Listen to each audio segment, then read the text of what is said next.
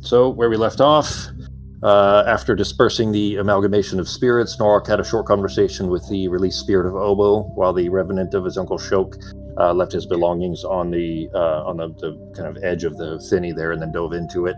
Ozzy's astral projection stands nearby quietly. He hadn't been disturbing the important conversation. Ben, while that scene was happening, I was working, and I forgot a specific thing to tell you that Obo had said. Obo had passed a message to you from Core saying, "Seek the peace of the mountains where all the lights are stars." I want to point that out, that part of that should sound familiar from like 2 years ago, literally. So I don't know if you Becky, you probably have better notes about that. Has it written down. Yeah. So yeah, if you want to go back to a long time ago through your notes to see if that general area of when he would have heard about this. It would have been after you guys had reached Morvok, so before you got to where the Crowfort is now, when you guys were in the Miotau camp. It was either, hang on. So basically there and earlier, I'll put it that way. Okay. So, yeah, it could have potentially come up earlier. Start searching through, see what happens. All right. Let me go. I didn't preload it, but actually it is kind of a big map. I should have preloaded it. This may take a second to load. We'll give it a sec here.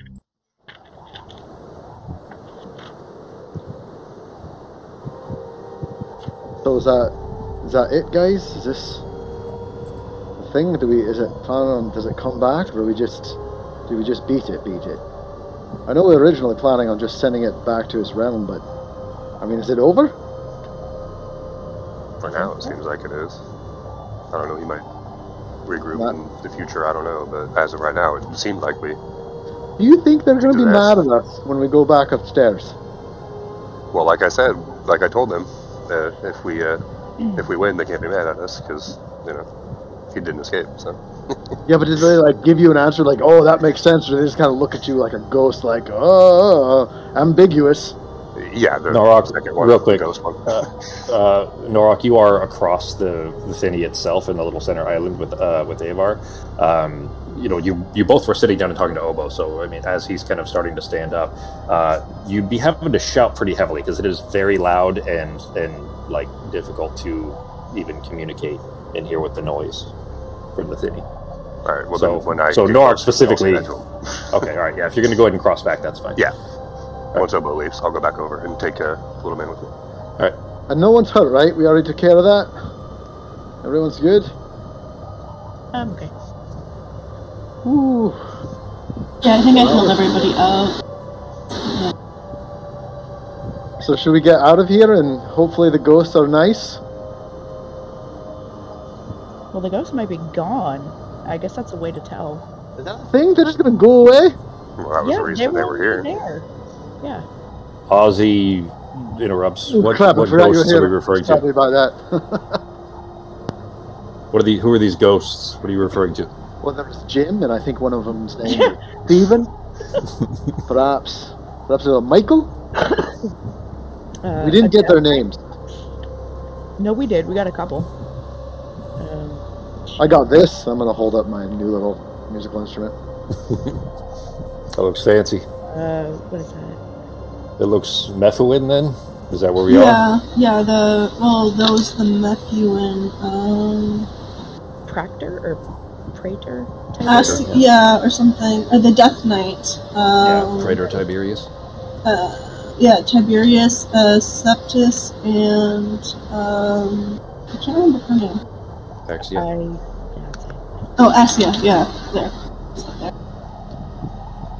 Then I think I know where we are. Well, where you all are. Technically, I'm still at home. Can I ask, how is home? How is it doing over there? He gives a subtle shrug that is somewhat indifferent. It's not great. Situation is worsening by the day. How long has it been? I know we've been on this hill for fucking ever.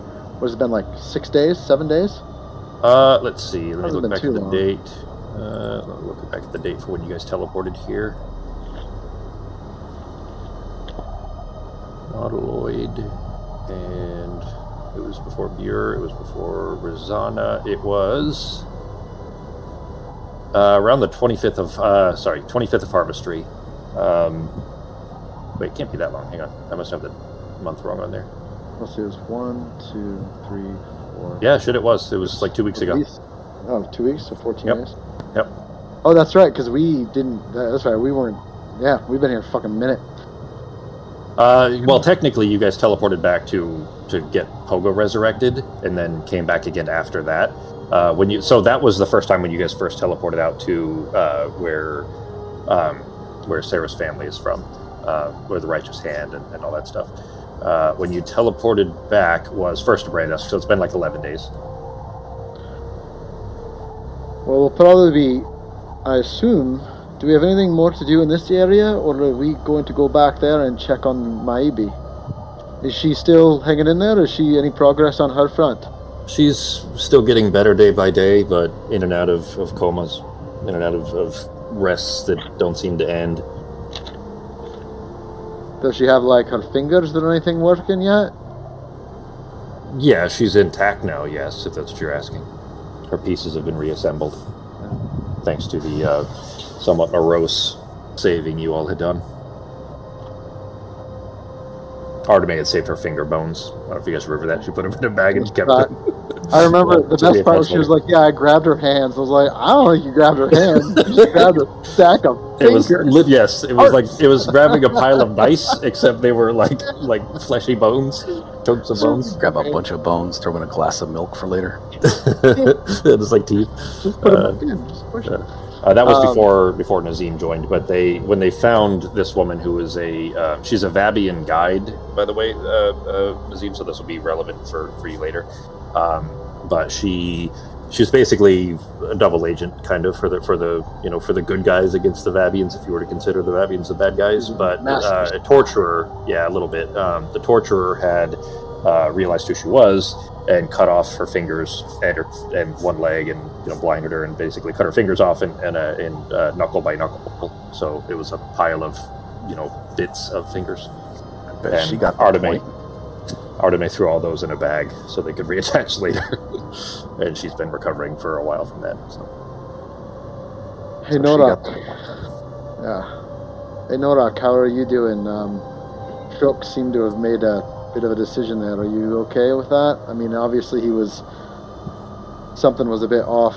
I think he realized when he got here that it was more than he wanted to live with. Yeah, well, I'm sure he's in a better place now anyway, because he obviously wasn't himself.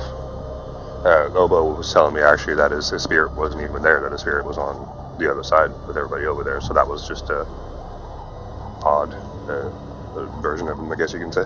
So he's better off now. You see a brief flash out of the corner of your eye, Norok, back behind you in the thinny. Okay. I'll turn around and look. Turning around, then you see a kind of indistinct form, a vaguely humanoid form, Yogg-shaped, kind of coalescing out of the thinny a little bit. It's clear who it's obviously supposed to be, and there's a very careful, like a respectful nod that is identifying enough that you recognize that clearly has to be Shok. Okay. And then there's a kind of a swirl, and the energy flows into your back, essentially. Okay. Do we see this? No. Okay. Avar appears to, though. Avar's eyes go very wide, and he's kind of stepping back a little bit. The helmet is still in his arms, and he's just kind of holding on to it, but he kind of lifts it up like he's about to put it back on his head, like he's not sure what's about to happen. All right. Calm down, kid. We're done.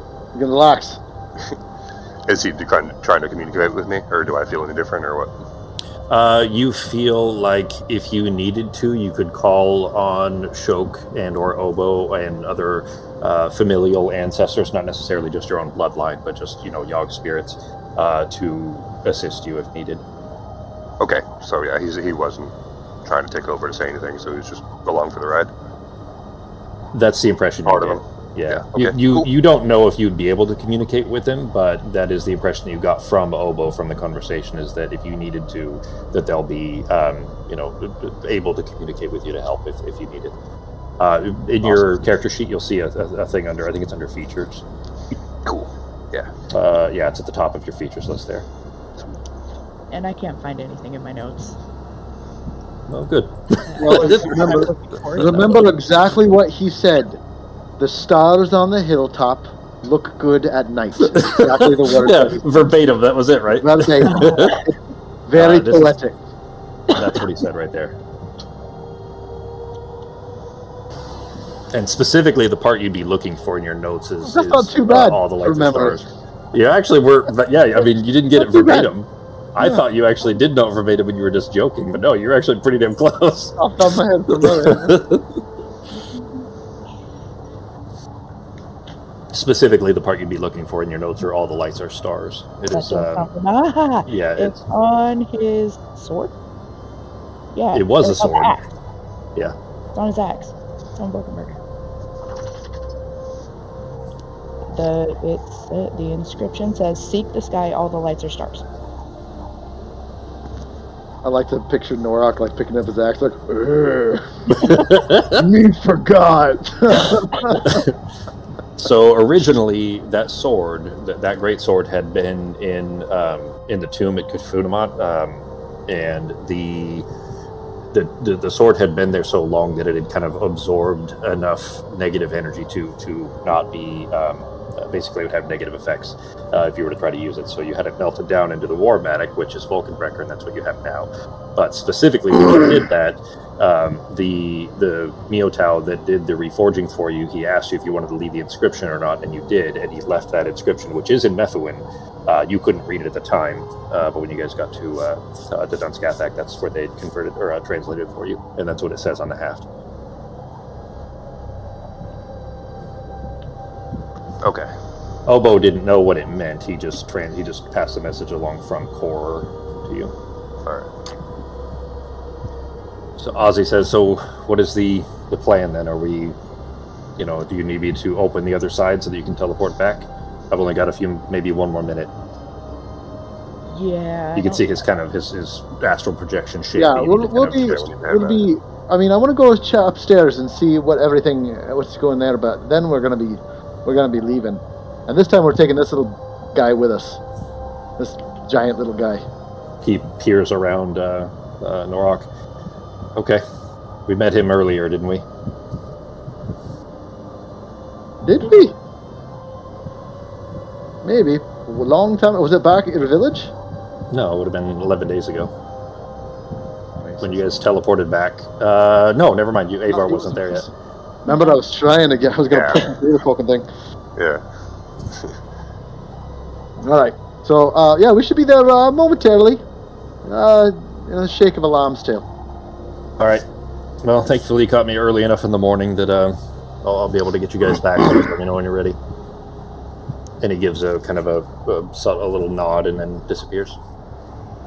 Can we get away from the sound now? It's giving me a migraine. Am I still deaf? No, it only lasts a minute. Yeah, we should go. Yeah. This is terrible. We're done here. Right, we're done here? Is there anything you need to get? You don't have to, do any more weird things? We don't have to do a dance or anything? It's just good? We're all good? We don't have to come back. I just don't want to come back here soon, if we can avoid it. Are we going to have to, heaven forbid, if you pass away, do we have to do this for you too?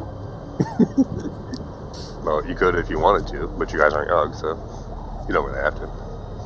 What happens if one of us tries to do it? If we fly over there and do that, are we going to get attacked by a bunch of yogs in sheets as ghosts?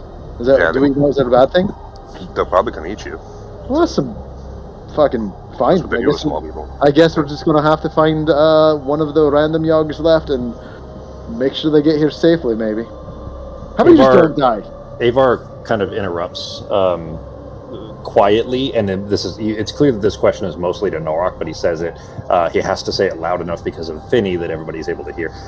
I'm not really a Yogg, right? I mean, he said that I'm a Yogg too. You're half. You're half Yogg and you're half human. Or half ape with the size of them. Yeah, maybe half ape. I don't know, buddy. But what if I don't? What if I don't want to be? I don't want people to be afraid of me like they're afraid of you. He called you scary. I know. It's not always a bad thing, buddy, believe me. And what's truly scary is your attitude. If you have a good, positive attitude, they won't be afraid of you for very long. But you can help protect people, though. So, it's a good thing. I mean, look at it this way. I thought he ate my people, and now we're the best friends.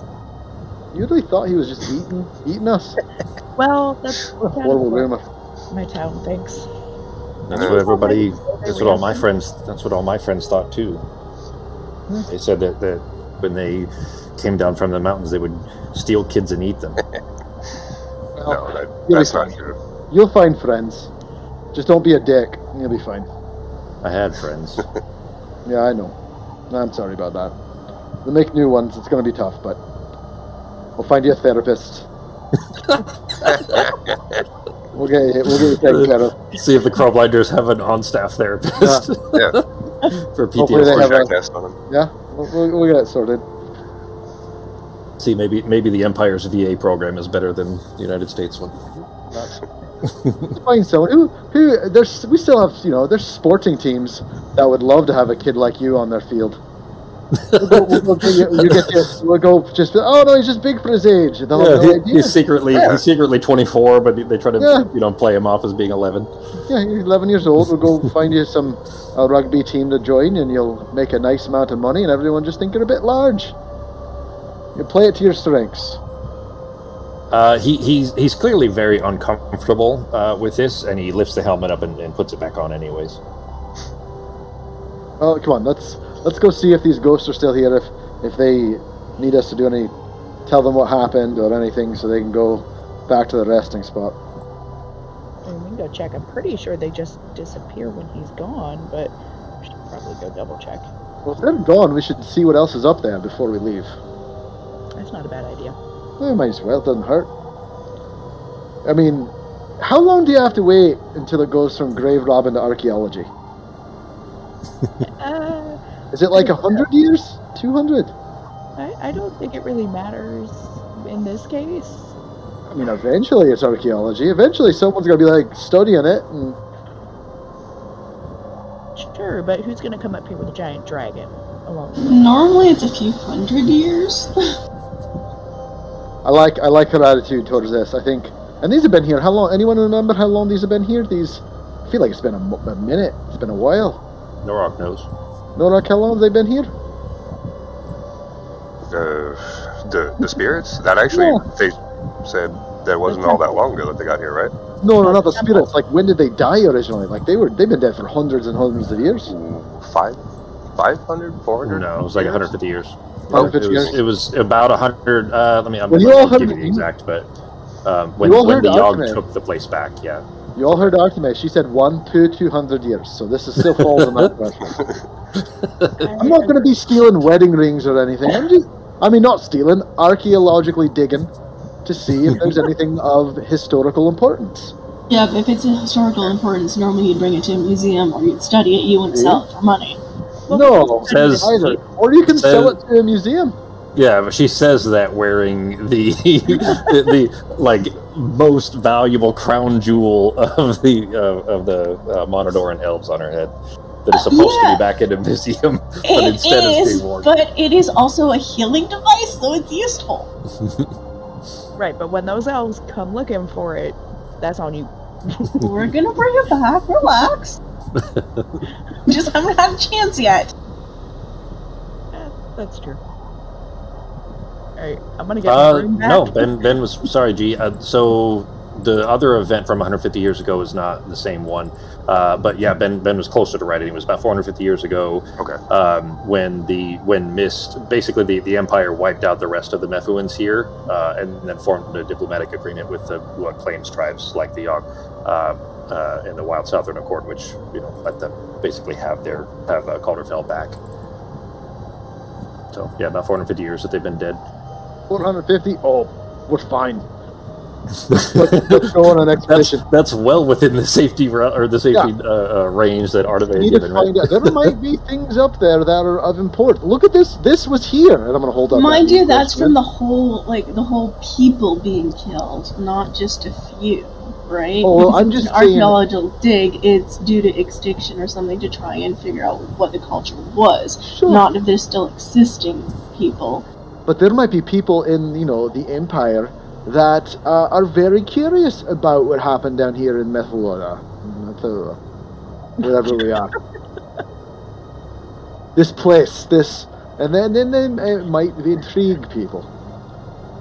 All I'm saying is I didn't want to do it with all the ghosties watching around me, and it seemed unsafe and disrespectful.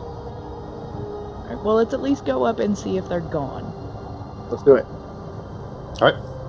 I'll go ahead and move you guys back to the other level here. I preloaded it, so hopefully it doesn't take long for everybody to pop over. All right. Yeah. Oh, I didn't delete them, but everybody climbs your way back out. Shulk is obviously gone. All that. As you climb your way back up out of the hole, you have to kind of probably Art or Sarah has to fly up with the broom and attach a rope to a rock, things like that, to kind of get everybody back up through the hole. I'll tell you that as you pass through where the barrier was, Artemae, you had specifically seen the barrier because I think Pogo did too, and maybe Sarah. But when the Legion was teleporting everybody away, you saw him lashing out at the barrier, at least Artemae did, and saw the kind of flash of it. And now as you pass through the area, that barrier is gone completely. It seems that not only have the spirits of the Mephuan garrison that was here dissipated, but also the barrier that they had placed around Athene is also gone. I forgot to warn you too. There might be like another hand or a hand floating around here, walking around. And I don't know if there's like. See, here's the thing. I'm thinking if there's other body parts, they can't be that mobile. So worst case, we got like 2 hands. And then maybe a head. Ironically enough, maybe feet. 1 torso and 1 leg. Ironically enough, though, feet by themselves not particularly mobile. Yeah, hands, on the other hand, I mean, they can move slowly, just inching across the floor. Just let everyone keep an eye. I don't know if it was strange, and I didn't enjoy it.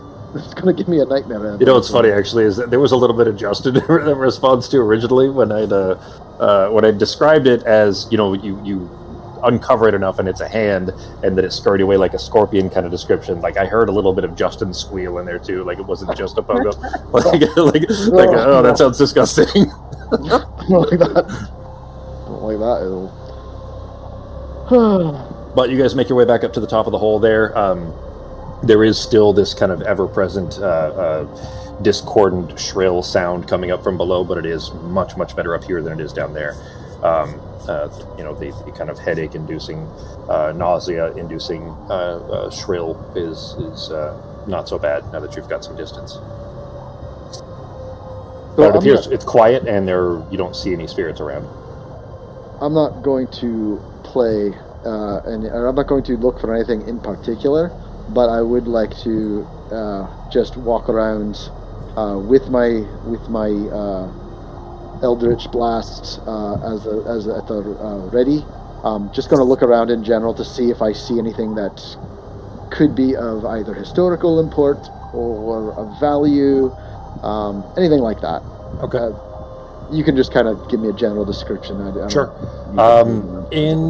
The rooms have been pretty heavily, not ransacked, but basically it seems like anything of particular value has probably been taken, and you would guess, based on let's say the equipment that the Death Knight had gathered around himself, both he and Axia, had armed themselves with what valuable things there had been here. Meaning that basically the stuff that was still secured away that hadn't been looted, they took, which the armband, for example, is still on Norok's arm, and you still have the ocarina. So it seems like they probably, what things were left here, they probably were the ones that the important people of the garrison had used to arm themselves, whereas the rest of the spirits were not armed. There are small bits of potsherds and little chunks of metal, bits like plates and things like that around that could potentially have historical significance to somebody like an archaeologist, but not necessarily something that would be functional or useful to your guys' purposes. So potentially some minor valuables, but nothing of significant import. Most of the place has been pretty well looted by this point.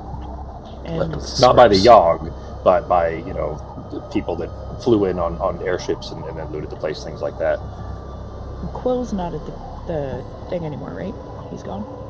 He's still there. Yeah, he's still at the Crowfort. Oh. You talked to him not that long ago.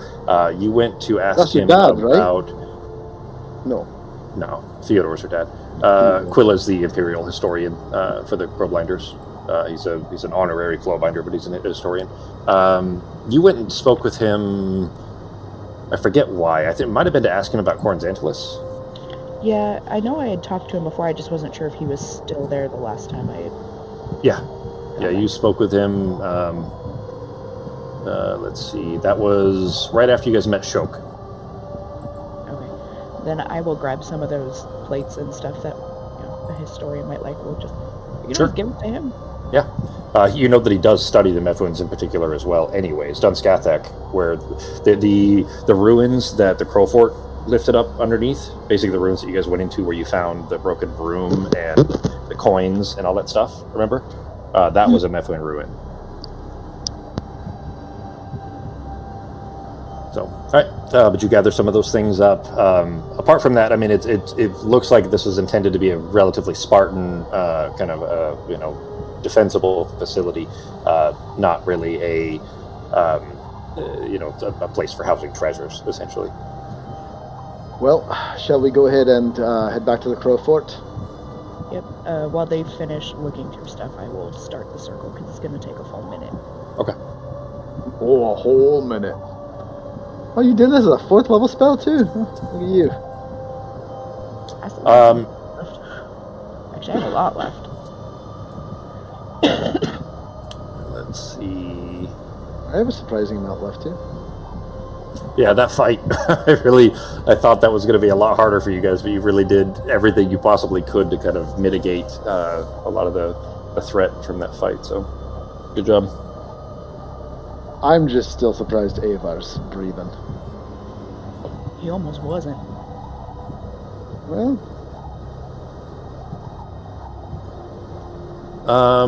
there is... Hang on, I'm looking through my notes here from something from a while back that I have to find. From 3 or 4 months ago for Azim. So I have a note in here under my names for Lyraleth, and I have it as Artemis' aunt. Yeah, but the Lyra, font you chose makes the line on the A almost invisible, so it looks like CUNT. Wait, what?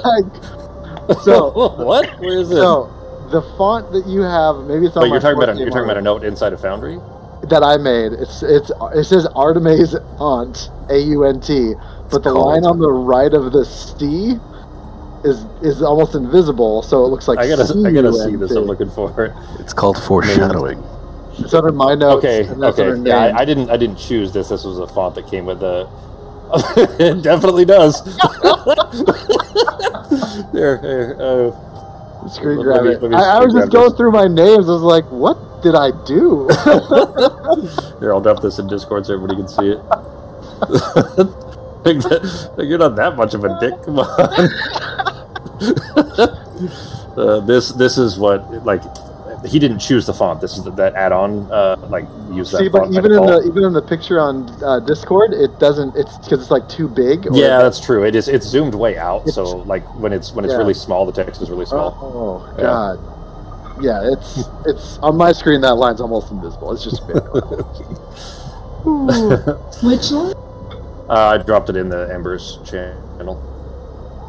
But the Embers channel does not seem to do it justice compared to my. Yeah, I mean, I could grab the whole thing just to show the text size, but basically it looks like, because it's really small, there's a a long list of 20 names or something like that, and that's just one of them, and the text is really small, so the AUNT looks like CUNT in his notes. So I was trying to figure out what in the hell I meant by that. Oh, jeez. Sorry, everybody. God damn it! And then I was clicked off of the page that I was looking at. Nope, not that one.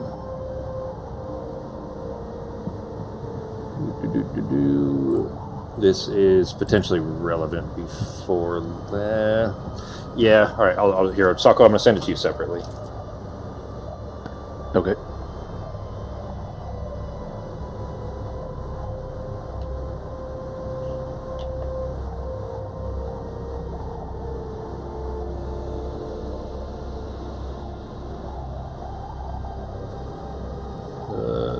Where did that go?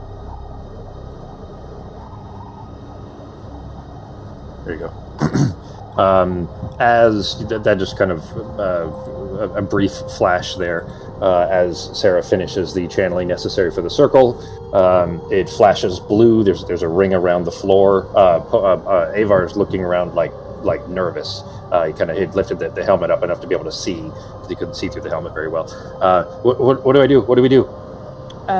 Just run through. We only got a few. I'm just Just stepping like you saw them do before. Just go. I'm already in. All right. He rushes in, waiting for Norok to go, and then rushes in right after Norok. You barrel through the kind of wormhole appearance of this kind of blue and electrical tunnel, snapping eastward until you arrive back at the Crowford. It is. Oh, how cold it was here. Go from cold to cold. Yeah, it is cold. It's not nearly cold. as cold. Yeah, it's a lot less cold. It's not the super. Well, it is still. It's not supernatural cold. It's a cold because there's a hole in the sky that is pouring out snow. That is opening up to. Never thought I'd be in a place in my life where I enjoyed being underground. This is a weird spot that we've found ourselves in. Yeah. I'm missing a cave. But you're actually inside the keep anyways in the teleportation room.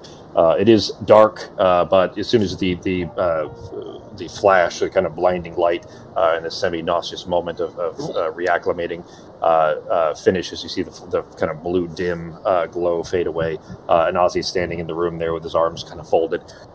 You managed to handle that problem as well, then it seems? You didn't seem like you needed much help, despite your claims otherwise. Yep. Nope. Still got Willow's luck apparently. For now. This is, by the way, this kid right here did not get murdered by that thing. He looks down at Avar. He looks thing. down at Avar and looks up to Norok. He gives a kind of a questioning glance. He doesn't say anything, but there's clearly a question in his look to Norok, and he looks back to Avar. And just to confirm, we still don't actually know it's his kid. Like, I don't know that. Like, I'm sorry. Yeah, Pogo doesn't know that. I just think it's just a fucking kid. Yeah, I don't think he told any of us. Yeah, I don't think that Norok has told anybody. Yeah, and I mean, even if there's a maybe, like, I don't think Pogo know enough about the Yogg to know how many few. Yeah, so I would put it this way: is that there's definitely a resemblance, but he does look more human than Yogg. Like bone structure, he's much too big, and like the head shape is a little wrong. But it's you feel like as he grows up, he'll probably resemble Yogg more and more.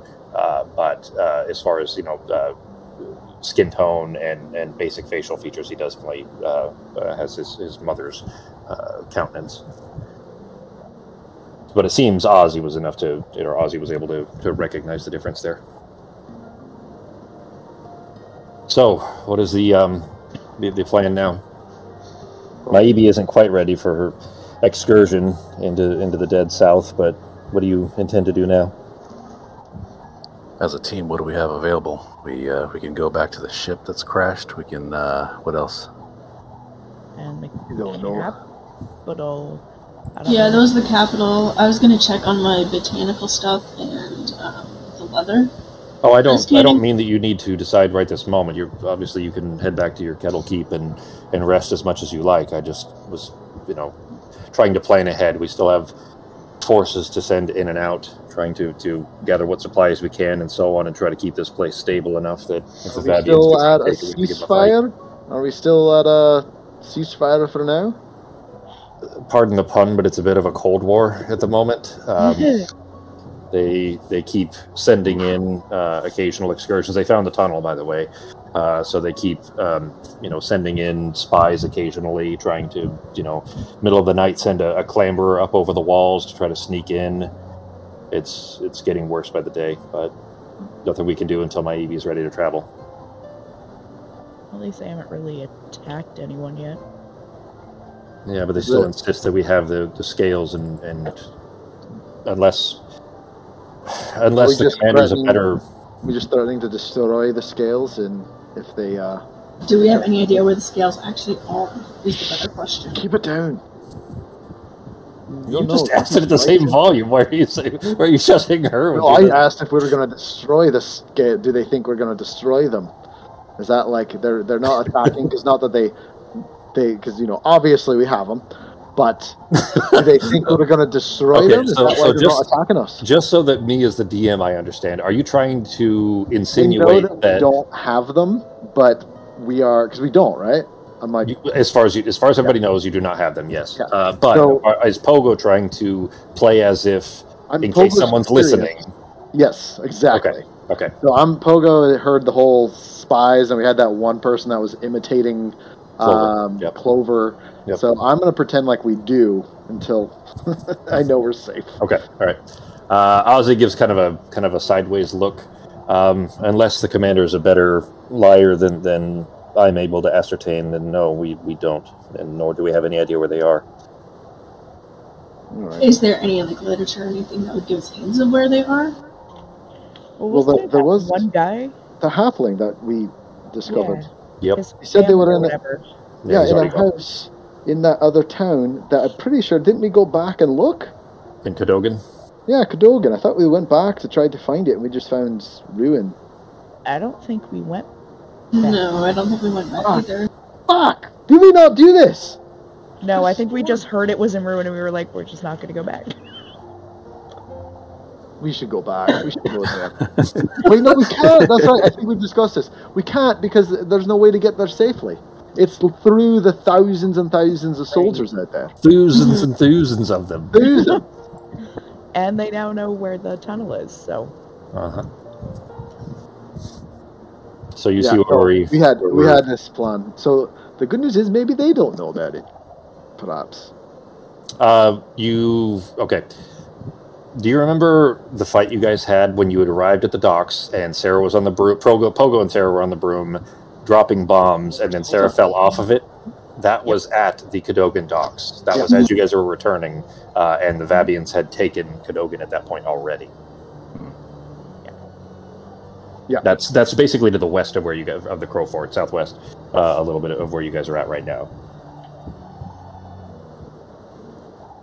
But who you're talking about are called the Cranog Irregulars. It was a group of halflings and Akenku and some others that are kind of a weird militia out of the swamps surrounding there, the Cranog. And one of them had some, family history that had, acquired. So here's the thing: it might be in the town, or it might have been taken by one of them. We saved a bunch of people in that town, told them to go on their way and to find cover with those other, woodland creep people. But I mean, how about now? If we rethink this, is there any way to get there? I mean, we got a little time. We can go there just to maybe look, reconnaissance. We don't have to fight anything. Here's the thing: the way this other army seems to work, it doesn't seem like they're going to even leave people there. They'll just go through, take what they need, destroy, and then leave. Like, it's probably empty. Might be filled with some owl bears or something to eat, old meat. I think that if they went through all the trouble to take the town, that they would thoroughly search the town. And if they still think that we have the scales, then they're obviously not in that town. Yeah, so that's the thing, is they wouldn't do it unless they knew what they were looking for, or they had foot soldiers and maybe didn't know the exact details. You can't just take a couple people and have them search the whole town properly for a thing that you're not even sure of what it is or what it looks for or what it looks like, you know, it could be there. Arteme would have some historic knowledge of what it's supposed to look like, that it's a sheath of scales, so like basically like a chunk of skin with scales on it. But the scales are huge. I mean, it's very heavy. It's not like a thing you could put in your pocket. Think like a poster, like a big poster, like a wall painting maybe, like that size of, you know, a hard-backed like frame and everything. Like this is, you know, a historical piece. It's not something that is just free that you just roll up and, you know, throw in a backpack with big snake scales on it. Yeah, if we find it, how are we getting it back? That would be the issue, but to scout and actually not be in danger. Carry it? No, because Nora can wear it like a cape. The only way to go scouting without putting any of us in danger would be sending Sai and Noct to go scouting to see if they could find it, but then once it's found, the issue would be to actually retrieve it, right? It is many miles away too, though. It's not. It's real far. We had to walk for a couple. It was at least. It was like a solid day and a half, of running with Arteme in Aurochs form. Like 30 miles away, maybe 40 miles away. It was a day and a half of I had to take a nap in Aurochs' backpack. Yeah, you did actually. That's how long it was. It was arduous. So, Ozzy, then. Let me get back to work then. If you have questions, obviously, come and find me. I'll be with Pepperjack for a bit at least. Let's go introduce Avar here to your father. Sure. See if they have kid around. Is that real or is that you being fake? No. I mean, like, really, he'd probably love to have another person he can around to. That'd be nice. Books too. Avar can give him piggyback rides. Oh, jeez. Because he's small. We're all small. This kid's massive. Have you guys ever heard there's a tale I heard once. It was a bard. It was a very long story. It was a fable of this person who adopted this half giant without knowing it, but he turned out to be an incredible sports player, and he used this child's ability to go very far into the top leagues of some sporting events and made his fame and fortune. What's the halfling's name? Blind Side? I think it was called the Blind Side. Oh, I thought you were going with My Giant. I think it was a Billy Crystal movie, if I remember right. That shitty movie from, like, I don't know, 92 or something. We can always blindside him. We always do the blindside story and make money off of Avar here. What do you think about that? Playing sports? Might be able to meet a king or two. Got ourselves a ringer. I mean, it'd be interesting. He'd fucking be amazing at it. Jousting! Oh, you can get him into jousting. He'll have to ride like... What, an elephant? Like a small... Like maybe a large... Jag drought, which you guys were going to go... You were looking for, and you never went to find him. One of the jag horses, remember? Those ones would be nice. Anyways, I'm just thinking out loud. They won't let me play if I'm a Yogg, right? They'll just be afraid. No, fuck them. Well, see, sometimes that works in your advantage when you're in sports. If they're afraid of you, they don't want to, like, tackle you or hit you. Yeah, you can look big and scary. You just don't want to be scary. So exactly. It's fine. People are going to judge you, and people judge us. See how little we are? They think we're calling us weird names. Yeah. But no, it's fine. Once people get to know you, and you'll get over it, and you'll be all right in the long run. Well, what do we do? Ozzy, is there anyone here who helps talk people through their emotional problems? Might be like a therapist here. Ozzy, he was already turning to make his way towards the door to head back to the commander, but he kind of stops and gives a little sideways glance. Teacher. No, we don't have a lot of children around to, even entertain him. So I'm not sure really what you intend to have him do here. But we'll all look after him as best we can, sure. But as long as you keep him in the Crowford, he'll probably be safe. Well, we've got the other 3 people. We got to make sure they're all. I'm guessing everyone that made it back to their little keep, okay, from the frozen town. We had to send them off from. You mean the people from Meadow Lake? The blacksmith and I sent them back to the Empire already.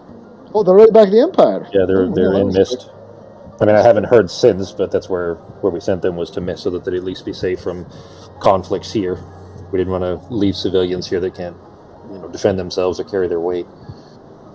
Perhaps we should do that with. Well, he's a boy. We probably can't do that. What about getting him a bit of training?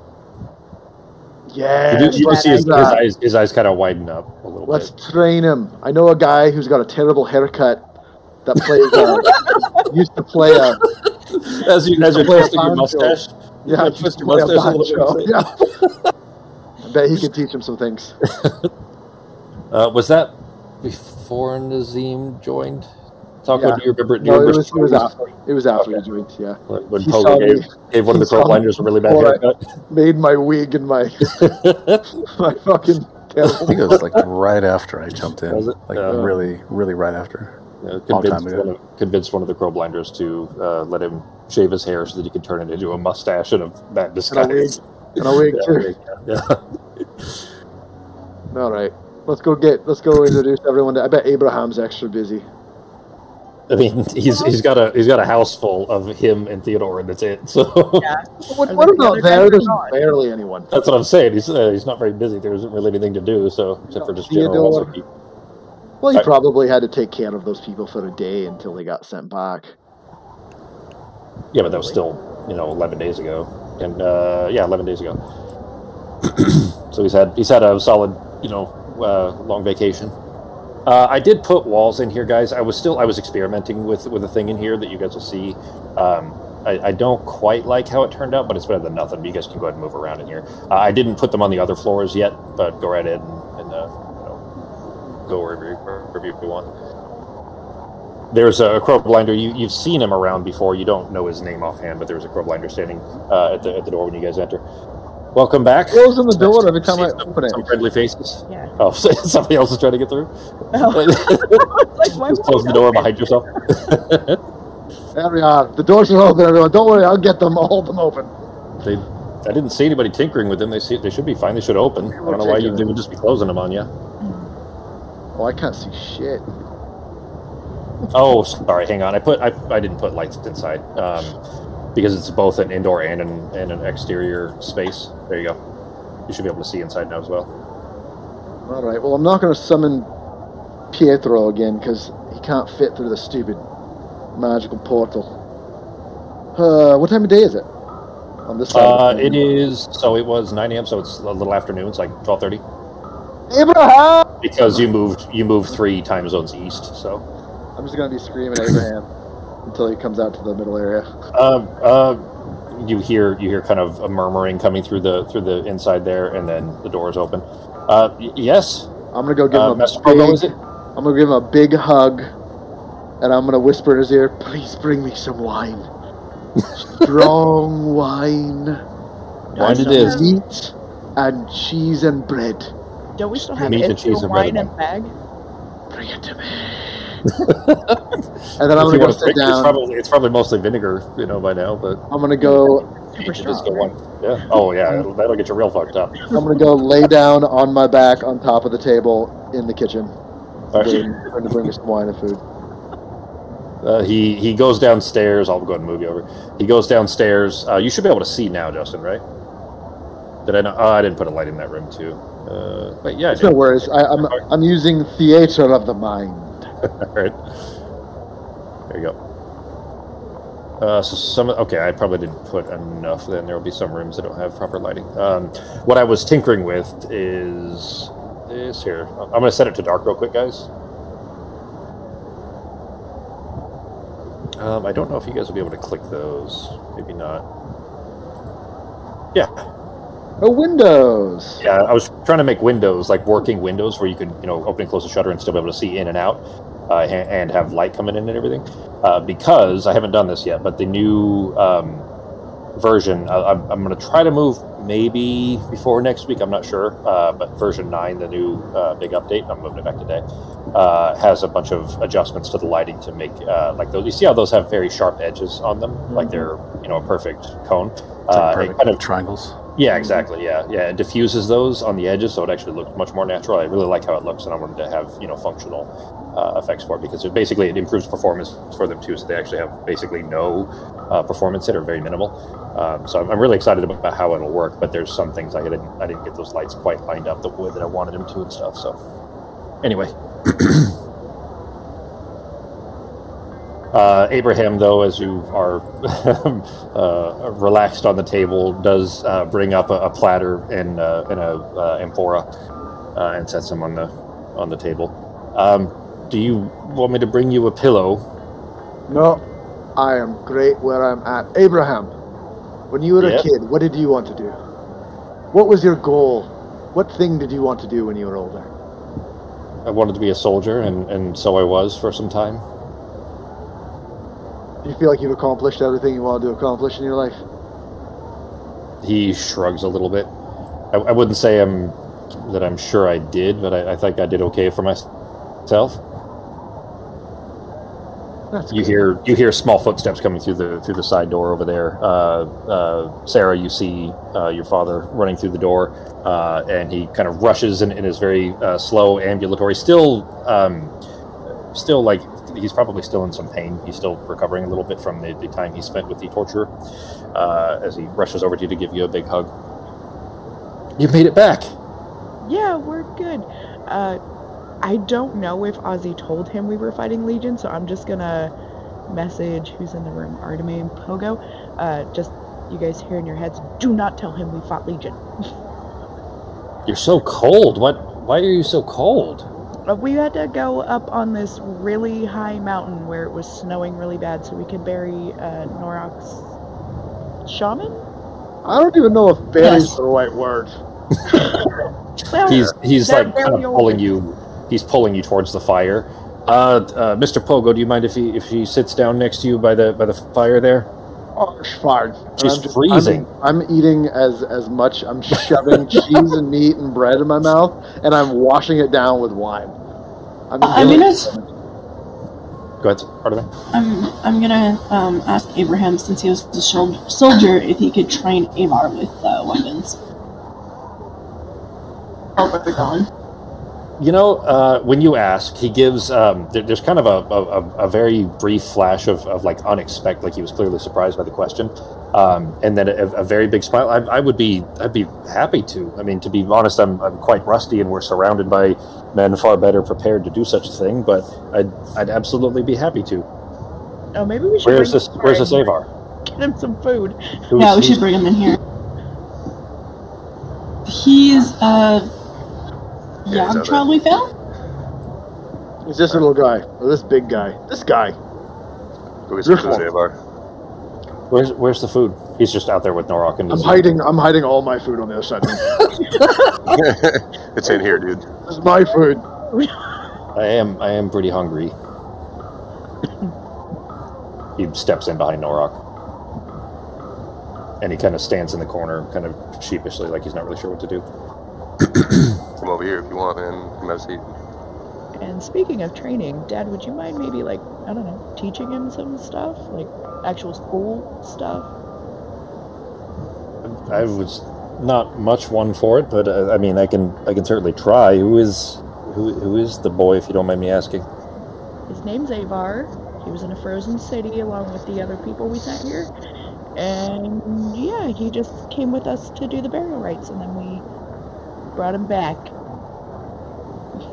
He introduces himself. Avar is very shy. I'm going to go ahead and point out something that all of you, I'm going to say especially Nazim actually notices that Avar seems very separated all of a sudden. Like he's very quiet, very shy. Where he had started to kind of warm up to you guys. Now, especially in mixed company, where these people that he don't know or doesn't know are here, he seems extremely unsure of himself and shy.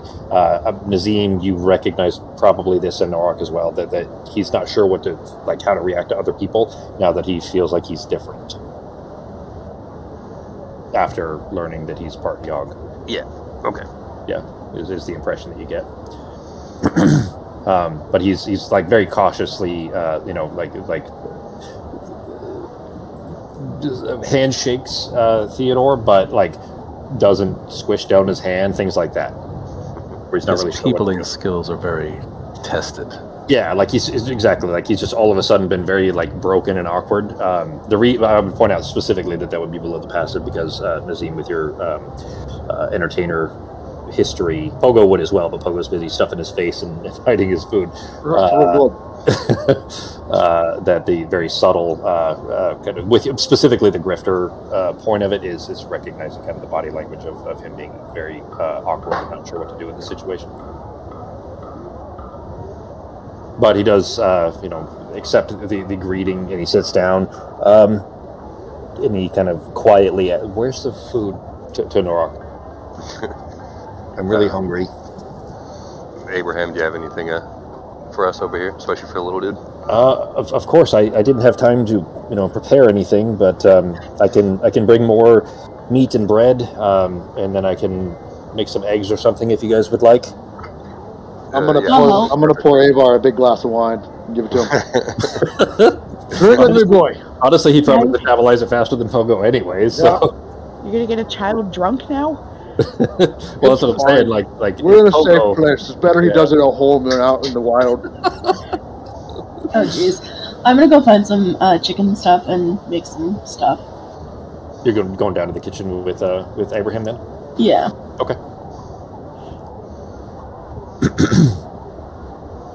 What are you? Oh, are you trying to get to the other side of the table? All right. So you like jump out of the table, jumping up. Grab your token, pick it up. So like click and drag, and then hold down Shift. So pick up your token, hold down Shift, and then drop it where you want it to be. So you can drop it like right on. I gotcha. Yeah. It skips little squares. Yeah. Well, yeah. Then it won't snap to a square. You can move it to a specific location that way. That's how you like jumping back and forth on the table. I didn't know what you were trying to do. I'm just gonna read him for a little bit, Avar. I'm not really interacting, but I'm just gonna kind of keep her close an eye on him. So now that we, he's kind of asking quietly. Now that we're like here and everything is safe and the dragon isn't going to get us and everything, will you tell me about that bird? Fucking bird you even talking about? He's asking Nazim specifically. All right. Was this a bird? We're gonna play this game again. All right. You captured a child's imagination with this bird that clawed your face down somehow and left it all fucked up. So, hey, Avar, do you like books? Yeah, I like books. I've got a tome here if you want to read it.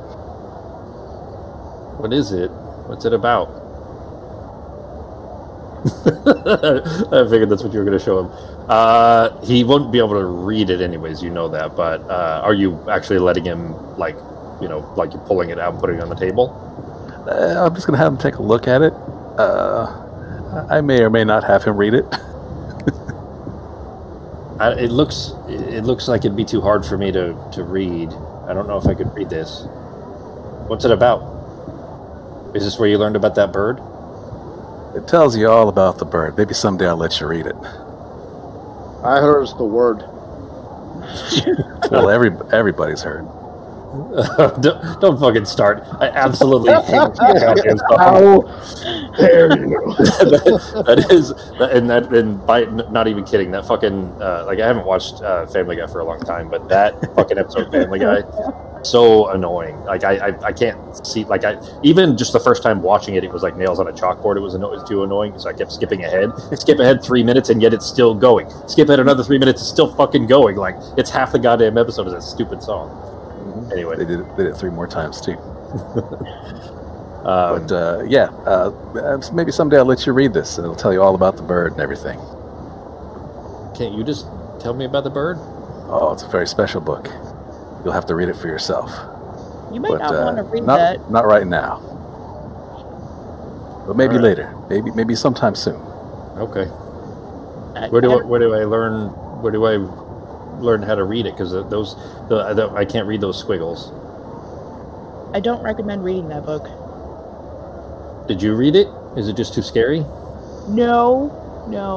But if it, did that to him, you may not want that to happen to you. Oh, reading it would do that? I thought it was a bird that did it. Is the book a bird? The book tells you about. He's looking at the story. Abraham, you got your work cut out for you, buddy. It's you, Theodore. He's a dumb kid, right? Is this a butterfly? Sorry, but I'm not judging you. I'm judging the public school system. It's failed you. Let's see if that actually works. I don't think it will. I think the file's too big. Just dropped it in Discord. Nope. You guys see that in Discord? No? It says that you're typing. Yeah. Okay. I tried dropping Did you press enter? Oh, hang on. There we go. Yep. That was all I needed to do. Thanks, Fox. Oh, good. It's not as big as I thought it was going to be. Oh, God damn it. It's really loud. So I had intended to... I cut the music off, I tried to cut the audio off, and it didn't work. That audio was weird. Yeah. So all it was supposed to be was just animated avatars. I took your guys' avatars and made little videos from them. It's just a thing, a little web app thing. There's one, like the Pogo one is really cool, but it's too big. But I have to trim the others off and get rid of the audio. I thought that was kind of cool. I think Sako sent that, if I remember right, of like an NPC image or something before, where it's just an animated. You can just superimpose people's face over anything and it animates it. Yeah. But theoretically, I could get that small enough that you'd be able to have it. Not that it would matter necessarily for a portrait. I thought that was kind of cool. That file size is about there, but if I trim the audio out of it, it would be maybe half that size even, which is pretty cool.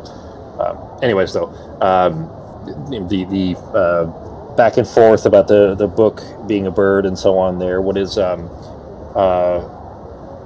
I guess Pogo's eating, but what's Sarah doing in Norok? I'm gonna get some food and some wine, and then I'm gonna see if Corn Santalis read what I wrote him and at least let him know that we made it back. Okay. You pull out the scroll then. Are you... I'm tired and I don't care. I'm just reading okay. That's exactly what I was going to ask. Are you being surreptitious about this, or just pulling it out and reading it in front of everybody? All right. I'm just going to read it. Right. You pull the scroll out, and there is new text on it. It was blank the last time you had looked, meaning that he had read the last message, of course, and then has since replied. It says, "My apprentice, through great effort, I have broken the vernacularian bulwark in the scrolls you gave me on the Caliodoran. It has been long centuries since I last felt such excitement over what amounts to research, but nonetheless I'm glad for it and for the opportunities this breakthrough represents. How fare your studies? Are you practiced in the channeling schematic I sent previous? Copy the below aphorism, and when you aren't wasting time on frivolous endeavors like hiking mountains, commit this to memory. Its purpose will become clearer when you've reached the tower." And beneath that is I'll give you the text of that if you need it. I will scribble it down as fast as I can, whatever the thing is. Yeah, so below that is a somewhat simple magical diagram in design, somewhat simple in design. And at a cursory glance, at first you think this is just a spell that you're already familiar with, as it employs mostly the same runic architecture as the spell Misty Step, only inverted. And it's, you look at it for a moment, you realize this is inverted. It's done backwards somehow.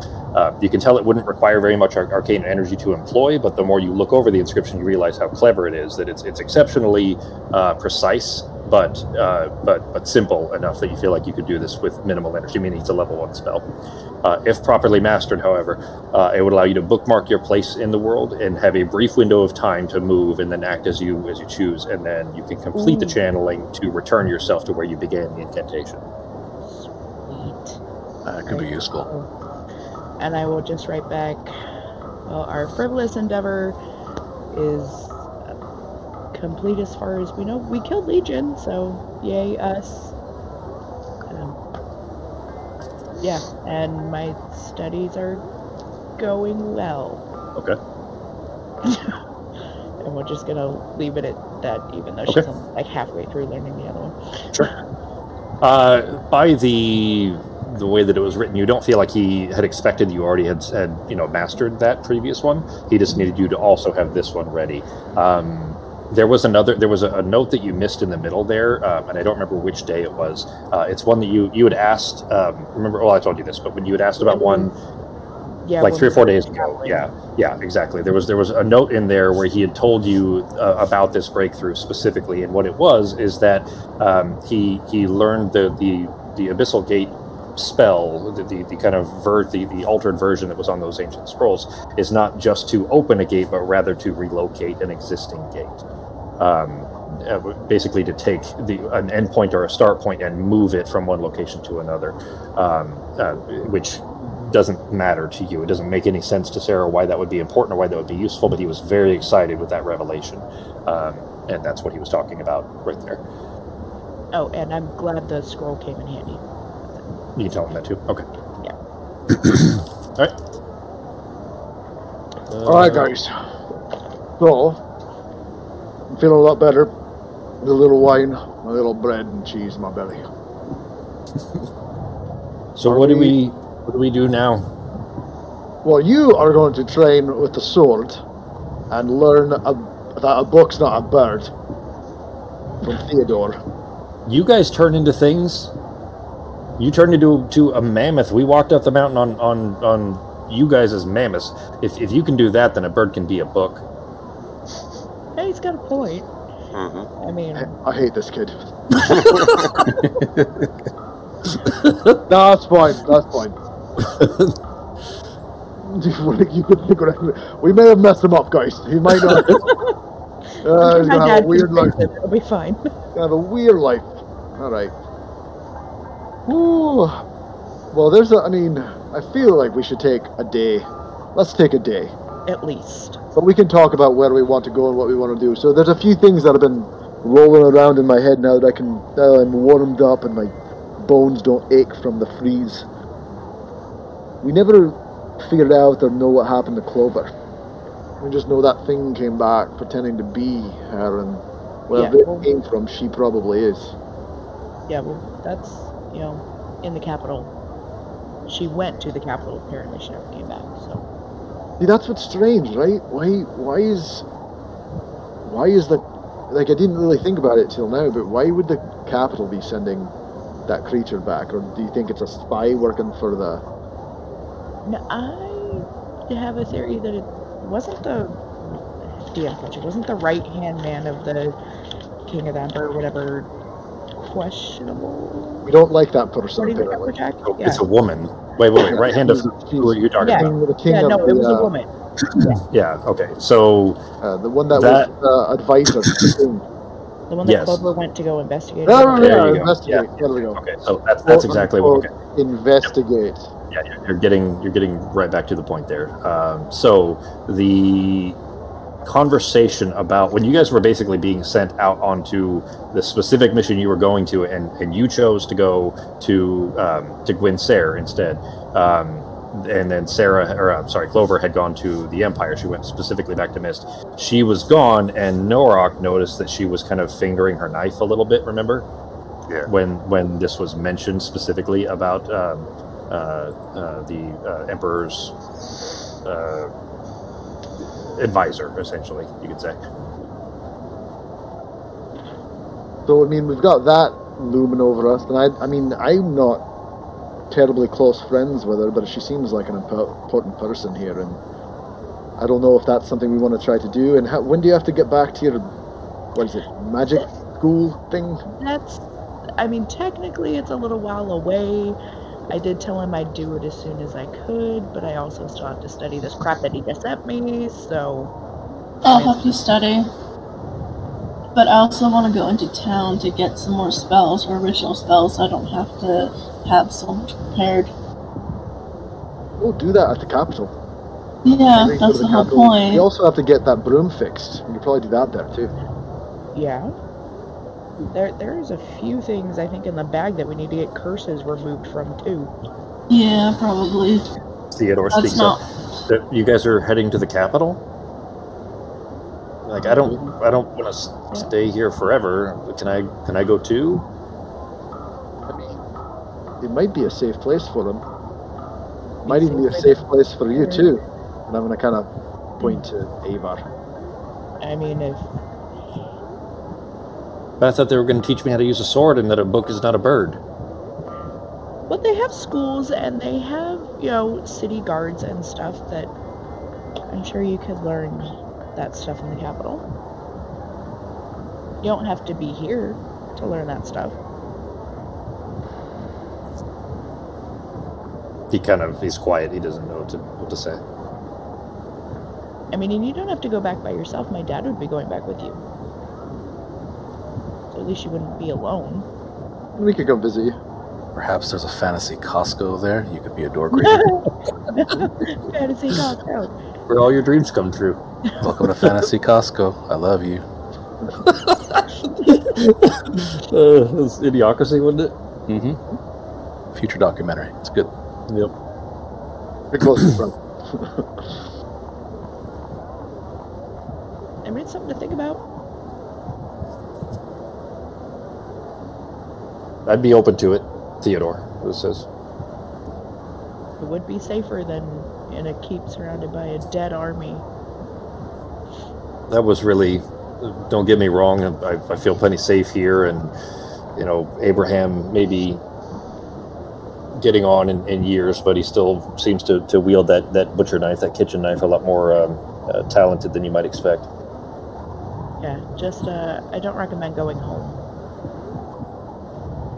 There's a clear, sad look on his face. It's clear that his wife, your mother, his betrayal is still weighing heavy on him.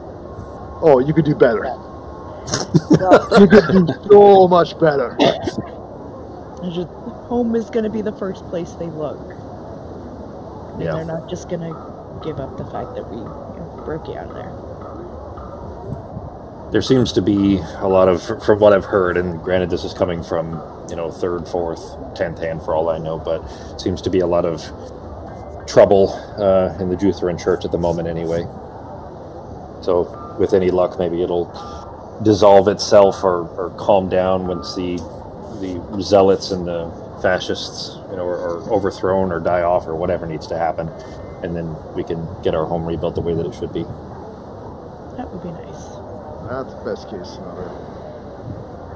Well, I need the love of strangers, so I'm going to go grab my instrument, and I'm going to go sing a song and try to cheer up the soldiers who have been working tirelessly here back at the Crow Fort.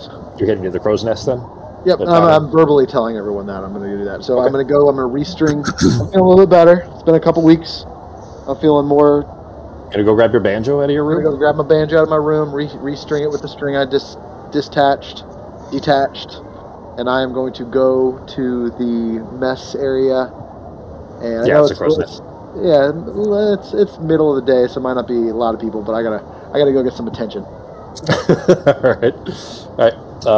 You making your way out through the courtyard and around the central keep until you make your way over the Crow's Nest. It is quiet. There is smoke billowing out of the chimney, but it actually feels warm for some reason, and you realize it's just because of how cold, just like to your bones cold it has been for that you've been climbing the mountain and everything for so long that the aberrant temperature here, ambient temperature rather, is, although still very cold, is not nearly the kind of bone chill that you had there. So it seems almost brisk as you make your way over. On my short rest while I'm eating food and relaxing there, I'm also going to I'm going to use my hat. I'm going to reattach my hat of disguise for 2 minutes. Okay. Take off my... go and you can adjust your attendance, all right. Speaking of, Avar still has boots? No, is it the boots? You guys give him the ring? My boots. No, it is the boots. Yeah, he has the boots. Yeah. He kind of... Okay. But I left mine on the mountain. I would have... I will, you know what, wear them for right now. I will go get you some more boots, okay? And then I will give... The Elven Ring went to Norok, right? That was his? Yeah, that was mine. Alright, so I'm going to give this back to you. Oh, right, and there's my quiver. Did I take that out of your inventory? You might still have it in your... I might still have it in my inventory or something, but I'd like to just didn't take it off because then I'd forget. Yeah, I put them. The boots are actually in Avar's inventory, so I'll go ahead and move those over real quick. I actually have them still on my... Oh, yeah, well now you have to.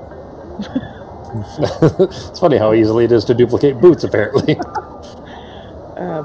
So I'll run out and ask the soldier that was in the front if he knows where I can find an extra pair of boots for, an 11-year-old young child. You mean the boy that walked in with you? Yep, he needs some new boots.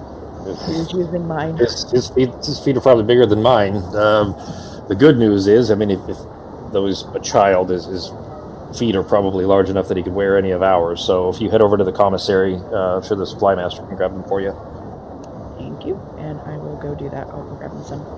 All right. You know that's essentially where the quartermaster is in the crow's nest, which is where Pogo is headed. So you're 50 feet behind him, walking around the courtyard, heading that way. Wait, I've got that one. The quartermaster's name is Wilson, and the mistress is Rook. Yep. Which you guys know, Rook is also the one that has a big crush on. Well, the one who now hates Sarah. Not on Pepperjack, on Quill.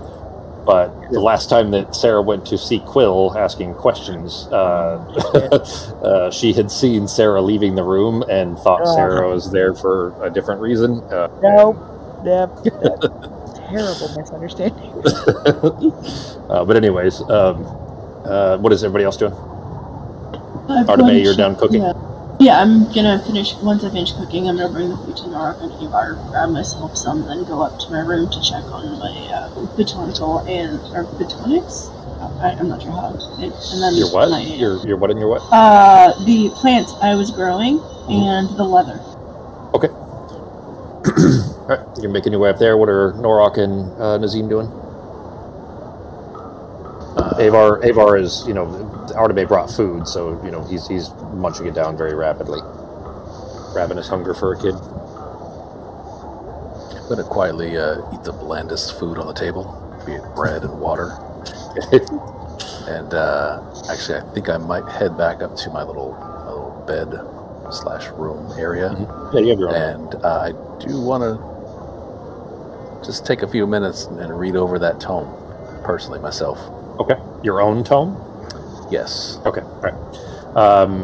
We'll come back to that in just a moment then. Norok? While we're sitting there eating and stuff, I'm going to talk to Avar and tell him that I know it's kind of hard to be different, and especially if you think you're intimidating, but 2 things you can do to kind of, let people realize that you're not so scary. Number 1 is learn to smile at people, because that definitely catches them off guard. And number 2, be polite. Say please and thank you every time somebody does something for you. They won't be nearly as scared of you, buddy. Okay. I think I can do that. I don't remember to smile a lot, especially when... I don't either. But I'll try. Yeah, it's a good diffuser. So, what's mostly scary is a person's attitude, not so much the way that they look. So, if you don't act scary towards people, they probably won't find you that way once they get to know you. I'll just throw a very horrifying smile his way, like I'm really trying to smile. Tell him, not like that. Not like that. That's where you learn how to not smile. No, thank you, Nazim. Appreciate it, man. It doesn't always work. All right. Pogo and Sarah, give me perception checks.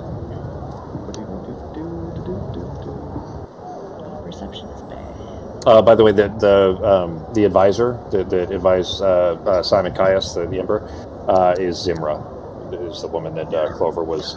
That you guys feel like she was sent to not necessarily kill, but maybe kill. You don't know. Foundry just throw Zimra, Zimrah. I put it in the chat there too. Did Foundry freeze for you guys? It's I'm still not yet, but it's completely frozen on my side. Like the server's still running fine, and the client side's running fine, but it might just be Chrome. Let me see. I'm not sure if it'll go down for you guys or not. So 1 second. Our balls are showing up too. Okay. You guys want to take 5 while we reload? Yeah. I gotta we do fill that. the water in this. All right. Okay, guys, be right back.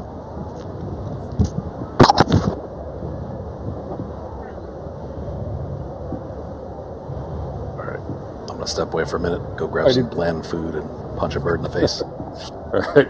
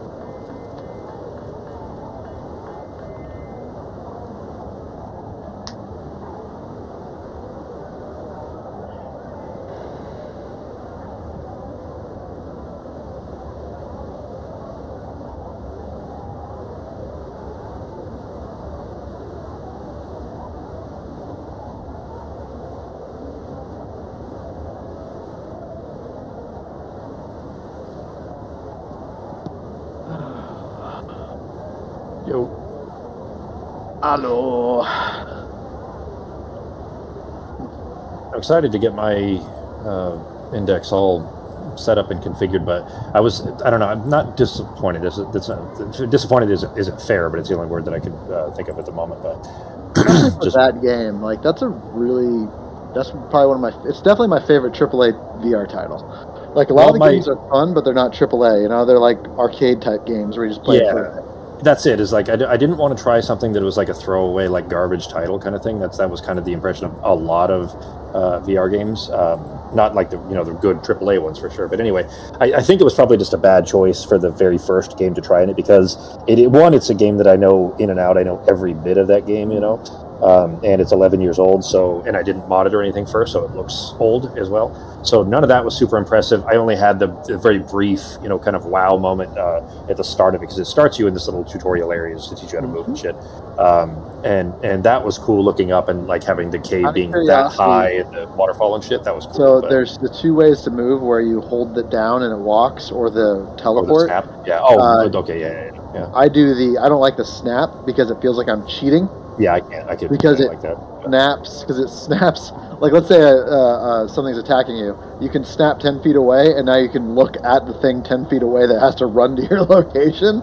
Oh, like shit, really? It doesn't... Yeah. I guess that makes sense. It wouldn't be able to do it any other way. Exactly. Yeah. There's no other way for it to process it. So, it just seems... It really takes you out of it, like, when you use the snap motion. The problem is, apparently, a lot of people get nauseous using the normal motion. I don't get nauseous, but after a couple hours, I have, like, stumbled.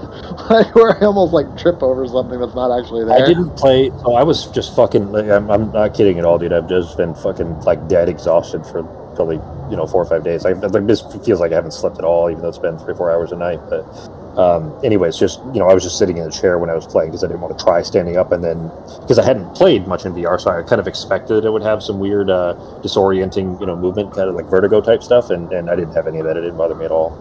But I was sitting in a chair, though, so maybe standing for too long I would.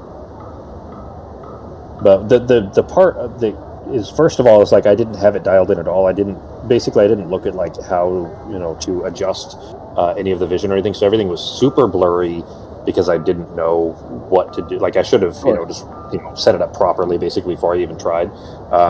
So everything was incredibly blurry because I didn't have the IPD set right. I didn't have the back part. Like I couldn't get the thing on my head. I literally had to pull it open, like felt like it was going to break it to get it on my head. There's a knob on the back to loosen it so that you can do that. And I just didn't know. I should have been more patient basically and given it a better shot, and it probably wouldn't have been so disappointing. But it was a little bit let down that. I've partially again, it's completely my fault that I was in a rush to start that, and I probably shouldn't have started on an 11-year-old game, 10-year-old game. Yeah, it'll be 11 in 10 months. But anyways, that kind of stuff. Like I could have tried it on something a little more newer and probably better representative of the haptic feedback and things like that. And Skyrim, what game was this? Skyrim. It's the only one that I tried in VR so far. Oh yeah. Yeah, I spent about an hour and a half of it yesterday. Yeah, Skyrim VR. It's the VR one that I was playing. But I didn't load any mods or anything with it, so when I do that, I'm sure it'll be a lot more, immersive and fun. Because it's just a floating hands thing, and that bothers me. That kind of stuff. We need a haptic. We need a haptic, full body haptic suit.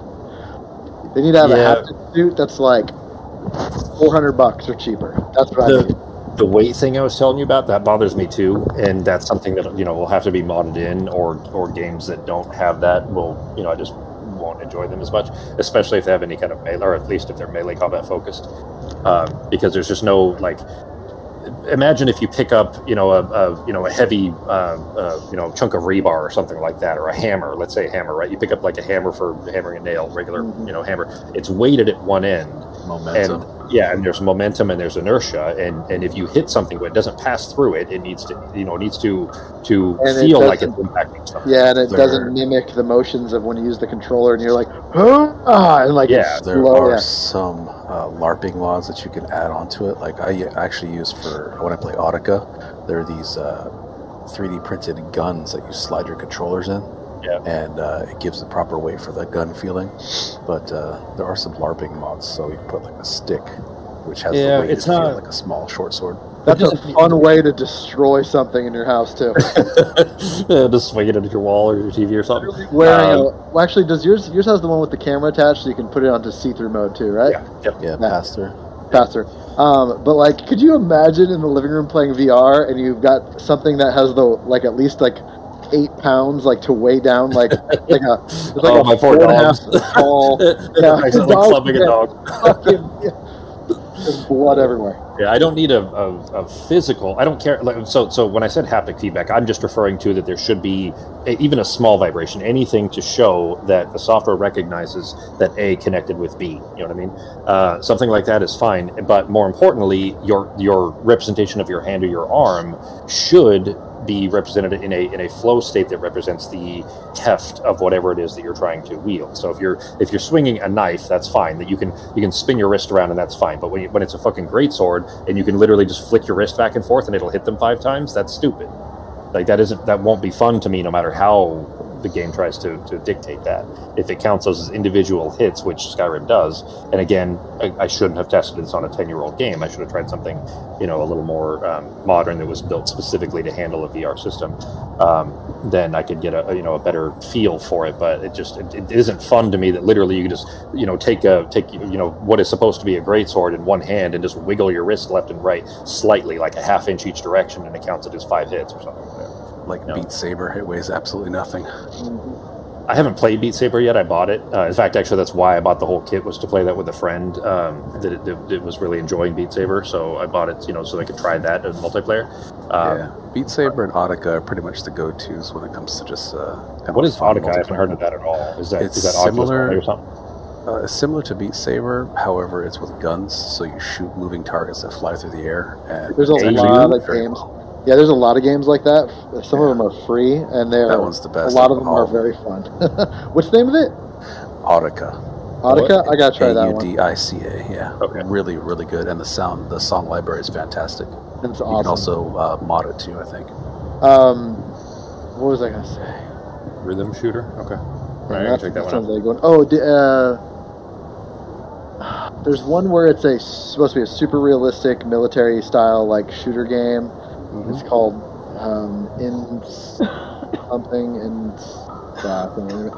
it pisses me off because it's too realistic. You gotta grab a clip off your belt and then with your left trigger use the button to release the clip and then put the clip in the right spot. Yeah, but that's what I want. Oh, I don't. No, yeah, it's clunky though. If I'm gonna be playing VR, I want it to be as immersive as possible. I want to be for Skyrim, for example. I want to be like freezing to death while playing that kind of stuff. It's bad because where the controller So I'll give you a great example. When you go to load the clip, depending on what gun you have, one controller is banging into the other controller. Oh, that kind of nonsense. It's got to be perfect. It can't just be like I would get it if it had to be within a couple inches and then you let go. But I'm talking you got to get it in the slot and then let it off. So because at least so far, and I'll probably get better at this, but at least so far the controllers are super awkward because I can't reach those fucking buttons that I was telling you about. Because I can't I literally have to take my right hand to press the one on the left controller with my right thumb because my thumbs can't reach it. My hands are too big. So to even get those, I keep banging the controllers together carefully, obviously, but I keep kind of, when I'm having to reach over to hit the other controller with my other hand, I keep hitting them together. So that would definitely get troublesome, trying to put a clip in. All right, everybody back? Yes. Mm-hmm. Fox? No Fox yet? All right, we'll come back to Fox once she's checking on her plants and leathers anyways. As far as that perception check, Sarah, in the mental state of trying to figure out, one, just going over that initial scroll in your head, trying to figure out the mechanics of it. You're just kind of distracted and focused on that. Now he's giving you another one, although you feel like this other one will probably be pretty easy. You're not paying too much attention. But Pogo, in this kind of relief, this kind of weight off your shoulders moment of this kind of vaguely brisk, thankfully, it should still be freezing cold, but again, because of the what you've been used to being almost nice, this kind of light step that you've got trudging through the snow. You look up and you notice that for the first time in what seems like months, although it's probably realistically been about 1 month, 3 or 4 weeks or so, since you've seen a clear sky, you look up and see that there's still this circle directly above you that is just a deluge of constant snow, pelting out from it, cold and snow. But once you look away from that ring, imagine like having a circular roof that's right above the keep, but as soon as you look out towards the horizon, you can see that there's a clear sky. Does that make sense? Yep. So you look out and see a nice, bright, clear sky. It's sunny out, as soon as you're looking out towards the horizon a little ways. And you see, for the first time in a while, the kind of broken ring of Ingress, the moon that was shattered from balance, from vast erudition. And these kind of glittering chunks of it still floating around. The largest chunk, which you know is called the Tear of the Moon, is still up in the sky, but it's closer now. It's closer towards, like, there's this kind of orbital pole, let's say, of this ring. Like an elliptical pole. Yeah, I mean, the same way that a moon would orbit, it still has the momentum of that orbit, and the addition to it being the ship that had crashed into it kind of added to that orbit. And basically just the largest chunk of, at least the largest chunk that you see on this side of the planet anyways, is just near. It's moving further north. It's coming up from the south and moving this direction. Not fast or anything. It's just, How does the, I haven't gone anywhere where I can see it. Never mind. Okay.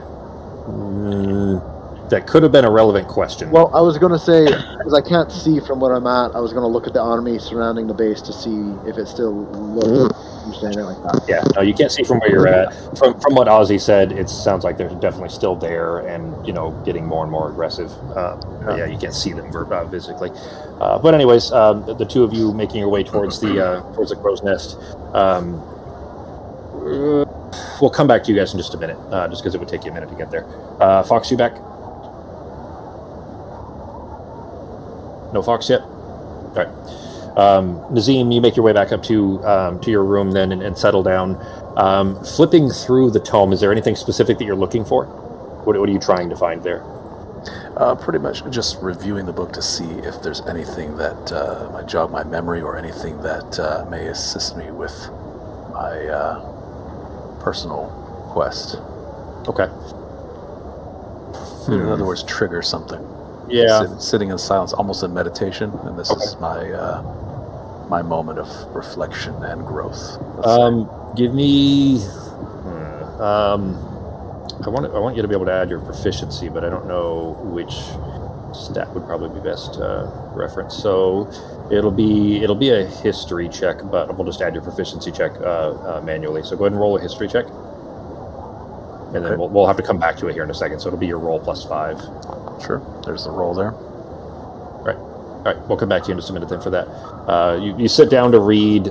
It is very dense, and even reading, a couple of, even reading a paragraph takes a few minutes because you have to reread it over and over again to kind of understand what this very alien language is intending to be describing. Because the sentence structure is completely wrong. The sense of time is completely wrong, and that parts are happening before that should be happening later, things like that. So it's very complicated and has to be reread a few times before you really grasp what their intent is. So we'll come back to what you gather from that here shortly. Fox, you back? Yep, I'm back.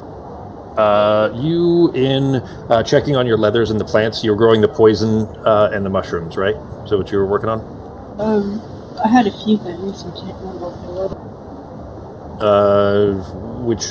So you definitely were growing some mushrooms, the ones that you guys had pulled out. Yeah, what else were you wanted growing? some mushrooms. I was growing anything that could be of use, for either the teas. Okay. Let's see. It would have been nearly 2 weeks, so you would see sprouts by now for sure. The mushrooms have grown pretty well. They're already harvestable. You can pull a decent chunk out of those. Herbs. The kinds you would use for your red mint tea, for example, and somnolent and stuff like that, those take a little longer to grow. You probably would need another week to 2 weeks before you could actually harvest a usable amount from them. But as far as the hallucinogenic mushrooms that Pogo had asked for, there's enough for probably three, maybe 4 doses. Okay, so I'll grab those for him. Okay. And then I think I was doing poisons to be able to do poison arrows and stuff. Okay. Those would be wormroot, I think it was, that you were growing. I'll have to check which one that was, because I remember you grabbed some that you could try to grow. But those would be the same as the herbs. They take a little longer to grow, so you'd need at least a month, really, and it's been about 2 weeks since you were planting those. So you need a little longer for them to be harvestable. Okay. But go ahead and add the hallucinogenic mushrooms. Do you have enough for 3.5, maybe 4 doses with that? In the crow's nest, Norak, were you doing anything else with you and Avar there? Nope. Yeah, just gonna hang out and then go. After a while, go find a place for him to sleep. I don't really have a room yet, or if there's a bed, you can bring it in my room or whatever. Okay, to set him up a room, because it's still pretty early. Before, okay, I wasn't sure what time it was. Just it's only about 1:30 maybe at this point. Yeah, then we'll just hang out and talk. Okay, stuff for a while. Okay. Yeah. Then Sarah and Pogo, as you guys arrive, Sarah, you actually on the broom, you probably could catch up because he's trudging through the snow. But if you chose to or not, it's up to you. Yeah, no, she's not walking in the snow. I'm just gonna glide past and be like, "You want to ride? I'm going this way." How far is it? Like 20 feet? You're pretty much almost there by the time you get to I'm fine. No, it's fine. It's right here. Contrary to popular belief, I can walk on my own. The snow's been pretty well tramped down, going in and out of the crow's nest, right outside of the front of the kettle keep where you guys are. The snow is pretty thick, but in front of the crow's nest, people are going in and out of there all day, so it's pretty well tamped down there already. So it's not like I can't walk. I just prefer not to. Yeah, it's fine. Everyone, each their own. This is so much cooler. As you guys pass through the door, then near enough, anyways, the two of you pass in at the same time. Sarah, the roof is high enough for you to be able to float in on the broom, which is a little bit awkward. But I'm getting off the broom and walking. I'm not floating through the building. Okay. You make your way in. You do see Wilson is behind the counter there. You don't see Rook at the moment, although you know she's usually there in the evening anyways, because most of the time she tries to get up on the stage and do a song or two. And she likes to get up when there's people there. Ideally Quill, if she gets a chance. But anyways, the place is pretty sparse. There's one table with 2 soldiers sitting there that are both crowblinders. The Mio Tower are all gone, as you guys already knew that, but you don't see any Mio Tower. There's enough space anyways for you guys to pretty much sit anywhere. So what are you guys doing? There's only 2 people inside?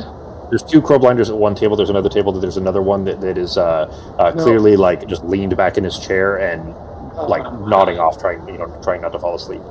I was hoping there'd be more people here. You knew this when you guys arrived here too. They have pretty much evacuated the majority of people in case the Vabians attack. I'm gonna go up and this is where the quartermaster is too, right? Yep. All right. I'm gonna go and ask the quartermaster if you know what? No, I'm make a perception check, Sarah. What is the mood of the people inside here? Are they looking all sad? No. 3? The one of them is trying not to fall asleep, and the other 2 are having a couple of drinks. It's clear that they probably are off shift. For once, I got a good roll. Sarah, a crowblinder in a very heavy green cloak steps in through the doorway. You buy his gear. He appears to be a crowblinder at least. There's a heavy dark beard hanging out, but he's got his hood pulled up very close over his face. He steps in through the doorway, kind of darkens the doorway enough that everybody notices because it's pretty dark in here. They don't bother lighting the lights during the day a lot of the time.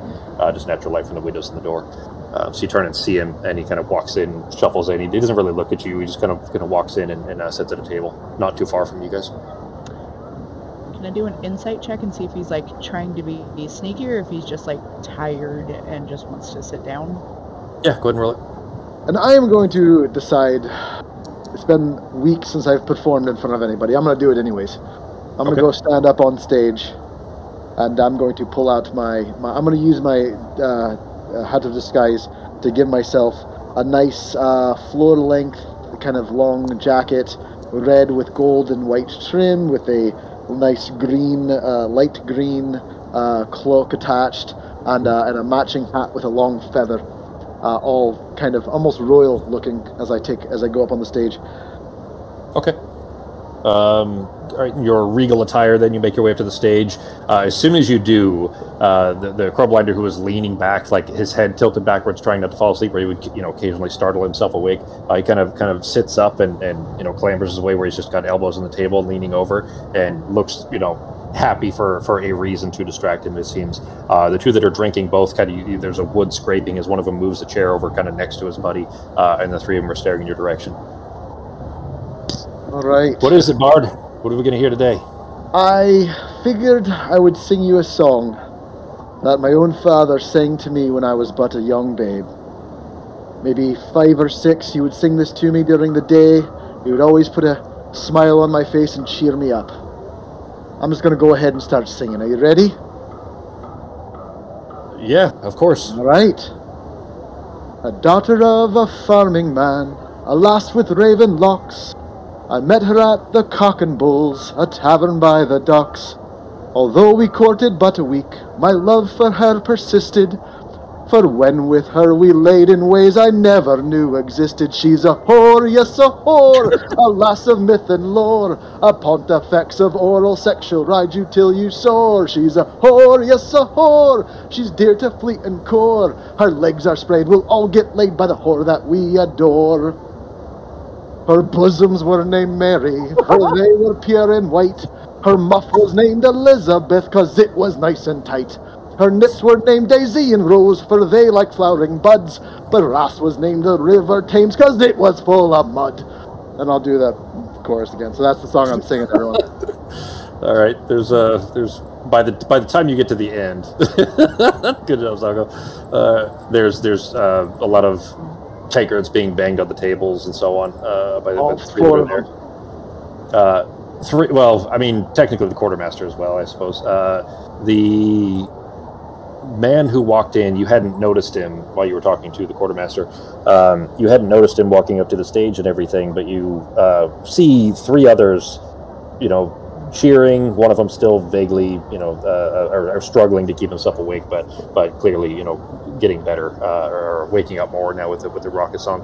One of them, though, the man that you hadn't noticed that Sarah did, is sitting perfectly still, like frozen still. I'm gonna message Pogo, just be like, keep an eye on this guy while you're doing your thing. I'm gonna go get Pepperjack. And I'm gonna wink at her. Well, soon after we parted ways, I saw her like my friend. I'm gonna act like I'm embarrassed by this song. It's what a week or 2. Although it's not much of an act. She then did hop from bed to bed, but what made me so sad? 'Twas after several months had passed, I saw her with me, Dad. And then I'm gonna go back into the chorus. So I'm gonna try to keep an eye on this other guy that came in while I'm singing my song. Okay, Sarah, as you pass out through the door, there's a throng of at least 6 more crowblinders that are like hitting the door as you're going out that are coming in. And clear, it's basically people heard that Pogo's playing and they want to come listen. So those that are not on direct orders or have a break from their watch shifts are running in. But there's 6 that are already hitting the door, and there's more that are headed this direction as you hop on the broom and sail around towards the entrance to the central keep. Pogo, you see, the crowd beginning to gather as they settle in. You keep your eye on this guy. He's sitting perfectly still, like his eyes are on you. He's facing your direction. His hood is pulled up over. Enjoying my song. So think Lord of the Rings, where Aragorn's sitting in the corner when they first meet him. Yeah, like just quiet and sitting in the corner, but perfectly still, like frozen still, like paralyzed almost. No blinking, no nothing. But you can't really see much of his face. His hood's pulled over. Just got a big dark beard hanging out of it. But apart from that, it doesn't seem to be. It doesn't look like malice. It doesn't look like anything. He just looks, like perfectly still. After I finish my song. Oh boy, how about a little crowd work? No, we just got here. You're not done yet, are you? I'm not done yet, but how about a little crowd work? How about you, my friend? What are you up to this fine day? Tell me about your day. And I'm gonna be asking this brooding person sitting in front of me. He's about in the middle, like he chose a table at about the middle of the room. There's no response. He doesn't react at all. Still looks perfectly frozen. Oh, 'tis a shame. He must have had his tongue removed. When you ask that, though, the other crowblinders that are sitting around, you see them kind of murmuring amongst each other. They're looking at each other and murmuring. So something clearly is going on. Sarah, you making your way in through the center keep, you see the war room, basically the kind of straight hallway going back through the center keep. The war room's on the left. You've been there plenty of times, of course. You actually passed it on your way out as you were leaving the teleportation room. But anyways, the door is open. You make your way to it. Ozzy's not there anymore. He seems to have already handled whatever communication he needed with Pepperjack. But you floating in through the doorway, Pepperjack is behind the table. Haven't seen you for a bit. Good to see you've made it back safely. Yeah, there's a rather suspicious individual in the bar listening to Pogo. He just walked in. Show me. And... He's already around the table and rushing after you. Show me. Yep, I'll lead him. You start singing a song again, a new song. So the murmuring that you saw amongst the other crowblinders that have gathered, there's more that have come in through the door. By this point, there's probably 15 or so crowblinders in, and then this one who is sitting perfectly still, who is dressed in crowblinder's garb with this big heavy green woolen cloak. But the murmuring around them, they've kind of stood up and are starting, as the others come in through the door, they immediately sense these are they're friends. These are soldiers that they've been fighting side by side with for a long time. So they immediately tell that there's something wrong. So they're not as focused on your songs. They're basically trying to figure out what the issue is, if that makes sense. So are you still continuing to try to sing? Oh, me? Yeah. I'm going to sing after that awkward interaction. All right, how about we speed it up a little bit, ladies and gentlemen. This is one that I heard, that I learned when I was on a boat ride not too long ago. And 1, 2, 3.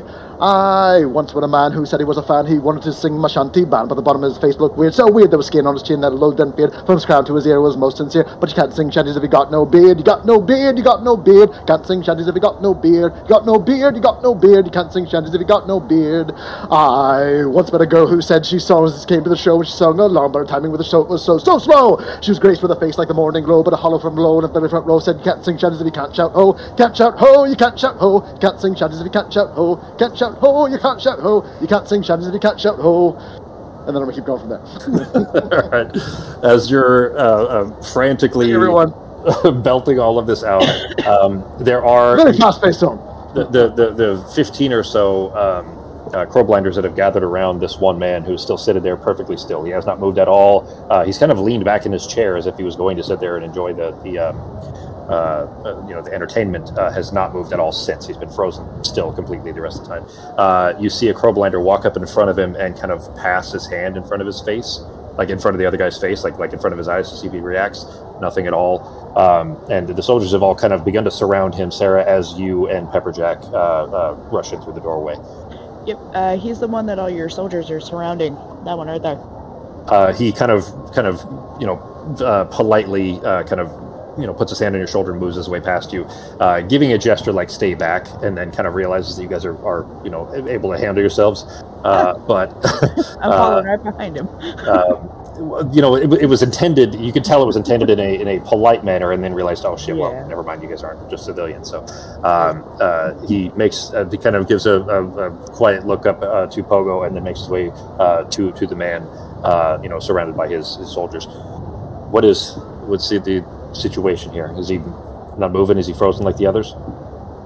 And they kind of nod, and the one who waved his hand stands up. He didn't move. He came in and he just sat down, and then he hasn't moved. And the commander says, "Don't touch him. Everybody back away." Sarah, Pogo, do you see anything? What did you see? Tell me what happened. He just walked into the bar and sat down, but he was acting weird. So when Ozzy said you guys had spies, I thought I'd come get you. I'm gonna stop singing and I'm gonna pull out my gem of seeing and look around the room. Does it need to be attuned? Not required. Okay. All right. What do you look? Okay. Well, as soon as he's saying that, I'm just looking to see if I see anything weird in the room. Okay. I was unaware. I thought he was just being a dick. No, he's. This is unfortunately not the first. We've had a few that have snuck over the walls and made their way in, but just everybody stay back. Don't touch him. Do you have it? that gem you're using there, can you see anything? Like, what does that do? I don't know what your guys' capabilities really are. Just look through it. I can see things that are invisible in case there's something else in here. I thought maybe this was one of your men that got turned that way. No, this is one of theirs. So there people just come in and sit down to enjoy a show and a beer and then turn to stone? Well, not usually. This is... What is there? What are they up to? This is definitely strange. But they and can... This isn't the first person. You said another one? Are people just turning solid like this? Well, they're spies that they've sent through. There are 2 others, this and 2 others. So they just sit there and listen? They don't actually do anything? I don't know if they have a certain amount of ability to move before they can't anymore. I don't know. Ozzy's still studying and we haven't figured out what's happened yet. But regardless, their pestilence is something we need to stay away from. Eventually, what's here, I don't know if it's a person or not. I don't know if this is just some simulacrum, but it'll eventually start to break down and become bugs and other things and spread disease. So we need to dispose of this, but we would like to know why or how or what their purpose is, what this thing is doing. So what do you see with the gem there? Give me a perception check, Bogo. As I hold the gem up to my eye and scan from my perch upon the stage. True sight. Does True Sight see magical auras too?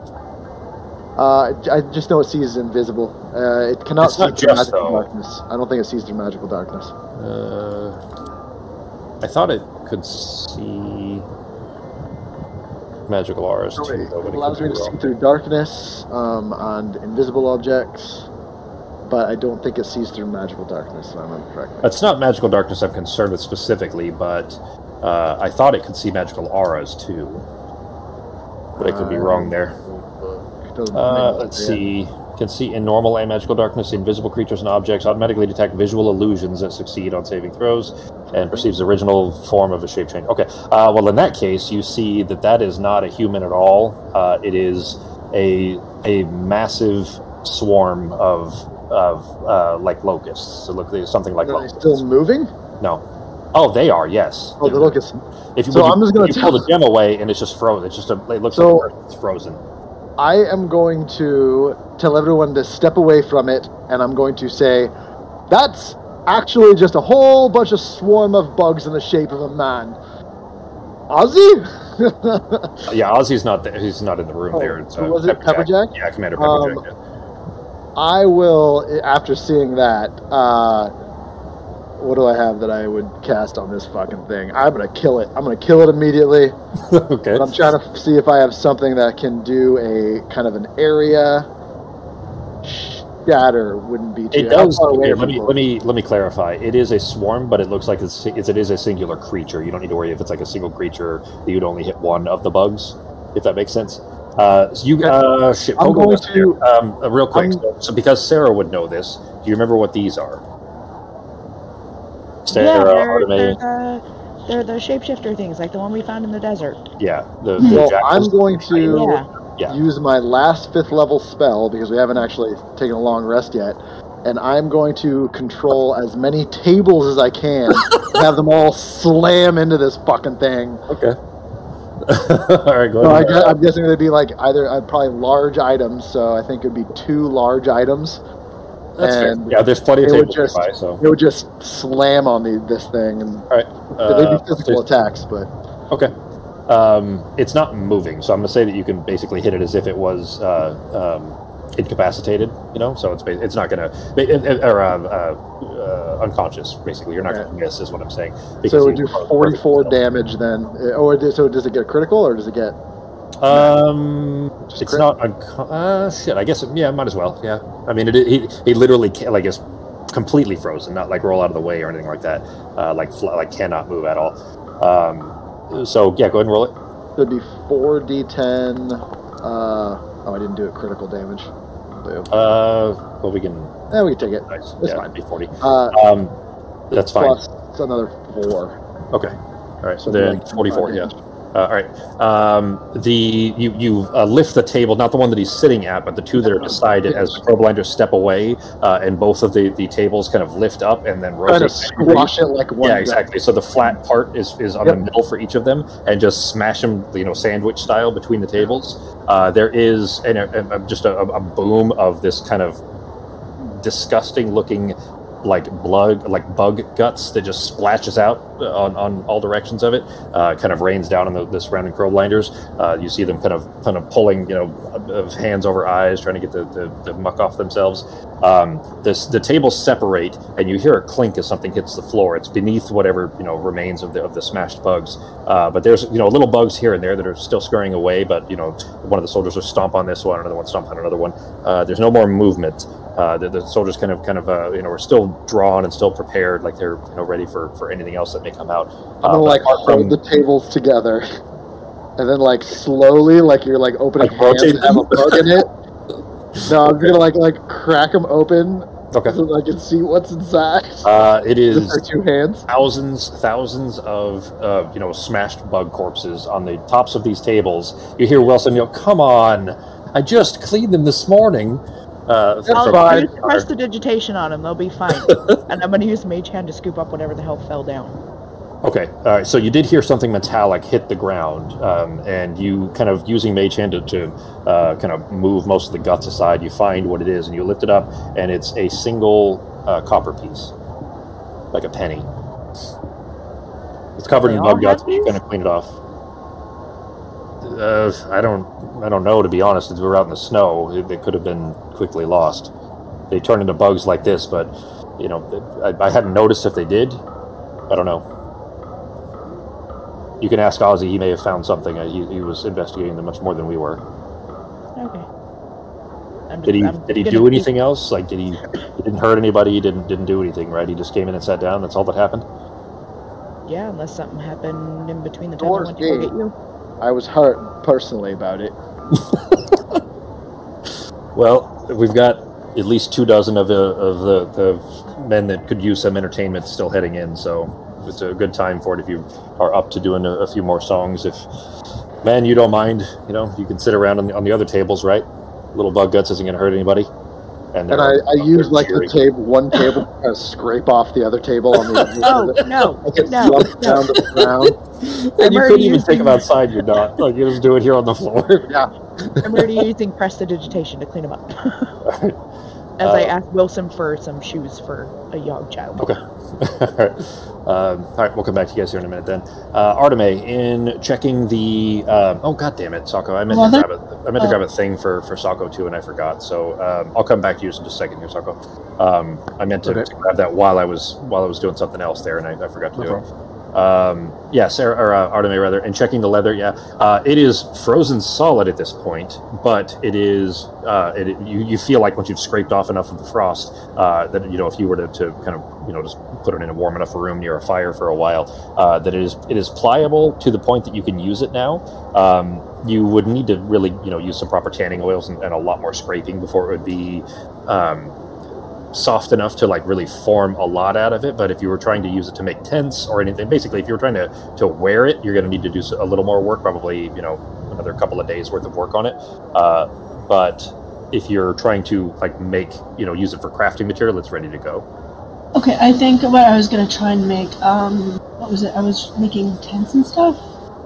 I was making something for somebody. I can't remember exactly. Well, you originally, before you guys left, you guys were making warm clothes and stuff with them. But a tent for Sako, or for Nazim rather, because his feet were sticking out of the extra halfling tent. Remember? Right. Yeah.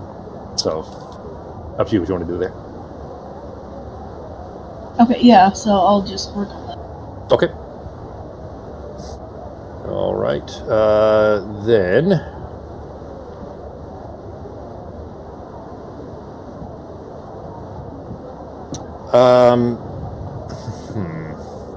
With the roll that you made, that would have been a 15, Sako.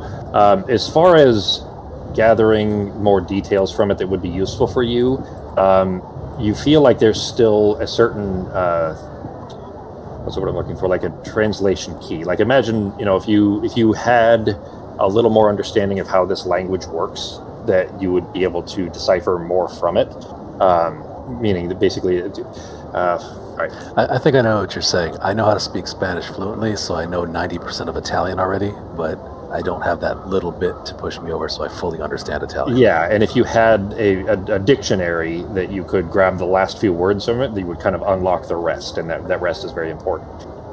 So basically that, like, there's you have enough of this language to be able to piece a lot of it together, but it takes so long for you to read and reread and reread and reread the same sections over and over again before you finally, grasp what it's really saying.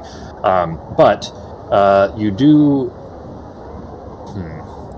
do gather more by this time spent in studying this, that the bits that you saw on the Nautilus, do you remember what I'm talking about there? Mm-hmm. Those things have more context now, and they make more sense now that you've kind of read a little bit out of this, because there's a couple of similar situations, let's say, that you read. It isn't a novel, it's a historical document that you're reading, but there are a couple of things that occur in there that kind of reframe the memories of the three Illithid that were there in a different way, and now you have a better understanding of what the pilot must be.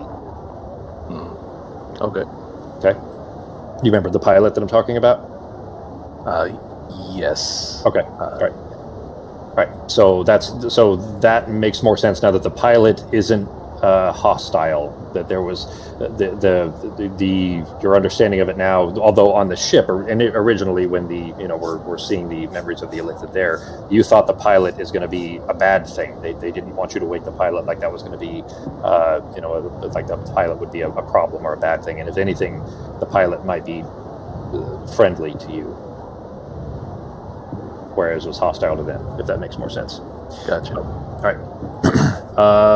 Then I guess we can jump back then to Nazim or Norak. Are you still sitting there with Avar? You said you're going to go find him a room? Yeah, I'm going to go figure out a room for him, or bring an extra bed into my room if there's space for it, something like that. It's where he has a place to stay tonight. All right. There's enough rooms in here that you can definitely get him his own separate room, but there's a lot of just stuff like old tables and chairs and things like that that are all over the place. So, I mean, you guys, this is yours. You guys can make it your own, however you so choose. So if you want to set, clean out a space for him, he can definitely have his own room, or you can set him up in yours. Up to you. Yeah, I'll probably set him up in mine for now. Okay. All right. Then you spend your, the next hour or so doing that. Then, Pogo and Sarah. Well, as soon as I'm done cleaning off the tables and getting the shoes, I'm going back. If there's more people coming in, I'm gonna sing one more song for them after the tables get resituated and everything. Okay. All right. Making sure I'll give them all a few minutes to grab a tankard of ale. All right. Yeah, they do. There's a good, probably 25 or so crowblinders in at this point. And Pepperjack has left back out after Sarah did. I'm doing all this, by the way, just so we get the soldiers' trust, and so that we're higher regards in the soldiers' eyes when we do this. I feel like they're going to like us more. Give me a flat charisma performance. Give me a performance check. You feel like they already hold you guys in pretty high regard already anyway, but your reputation is certainly well earned, but is only improving with your attempts to relieve some of the stress of their day-to-days. What are you doing there? Becky? So I'm going to go back, give Avar his boots, and get my shit back, and then I'm going to sit down and study in my room for a bit. Okay. At least. What time is it now? Probably about 1:30-ish at this point. You guys have only been back for like an hour and a half. Yeah.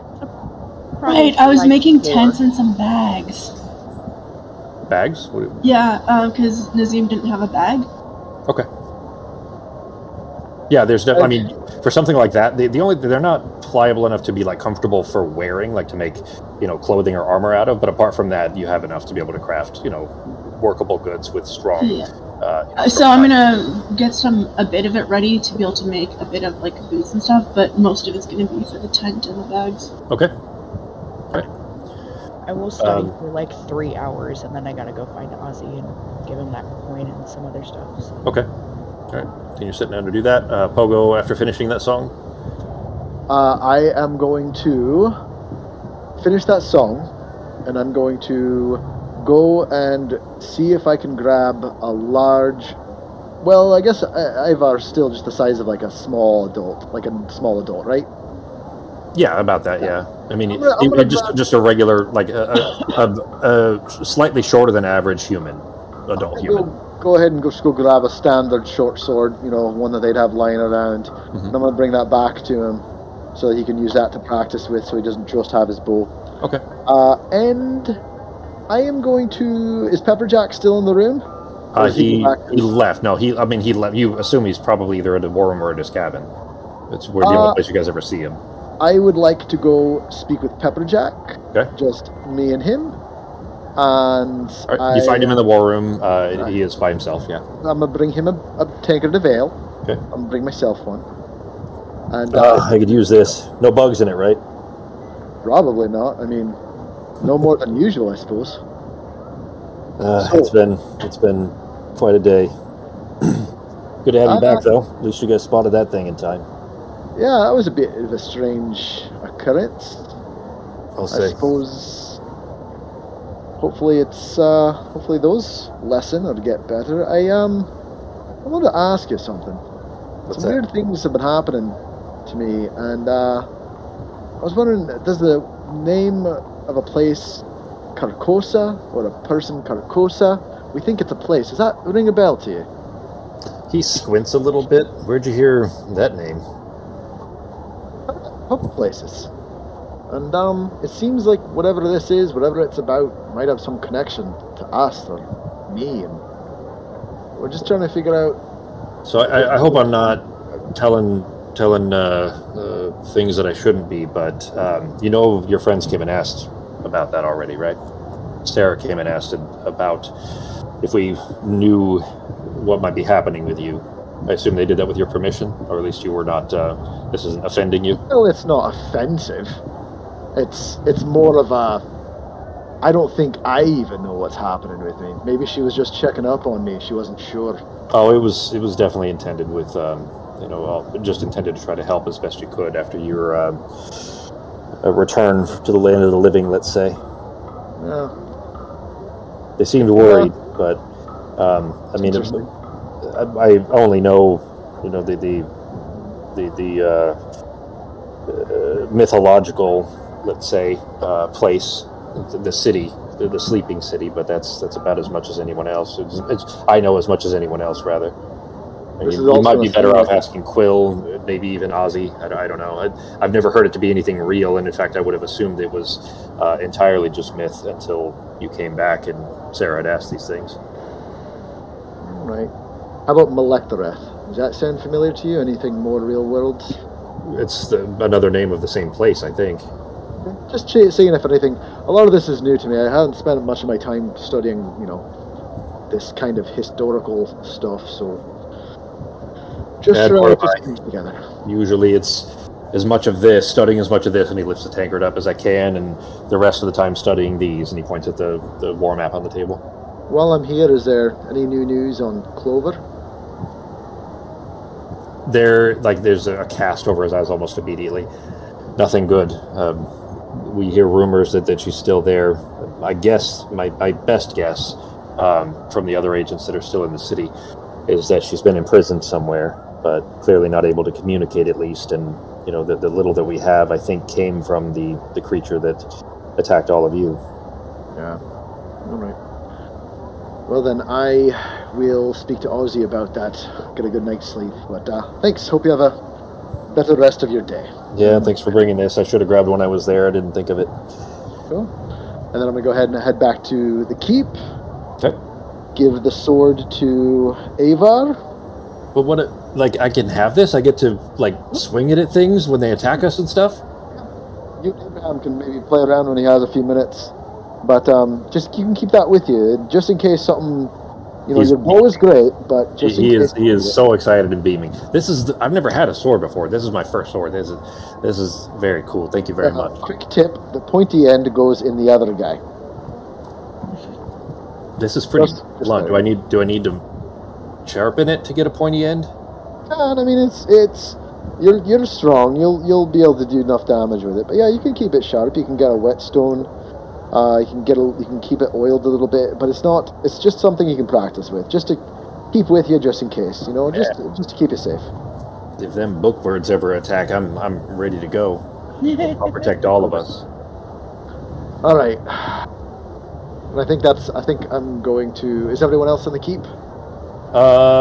Yes. Sarah went back to study. Yeah, everybody's in the keep. Where's Norak? Norak is preparing a room with. Well, he found Avar with Norak, so. I'd like to ask Norak, what do you think? What do you think we should do? I'm finding myself torn with these two rival factions and us somewhere in the middle where the one place hates us, the other place hates us, and they're surrounding us. What do you think we should try to do? All I know is that we gotta stop something one way or the other, because I know I didn't like trying to be enslaved, and most of the people don't either, so I don't know exactly what to do, but we gotta stop that at least. They're clearly bad. And I'm worried. I feel like I know Sarah has her finals to do. I mean, essentially. Just studying for finals right now. Yep. So, I don't know. I really want. I feel like I want to find out what happened to Clover, but I also want to find that shield, that big wall thing with the scales on it. The sheath. The sheath. Yeah, you're saying sheed or shield rather. The word you're looking for is sheath, like that. Yeah.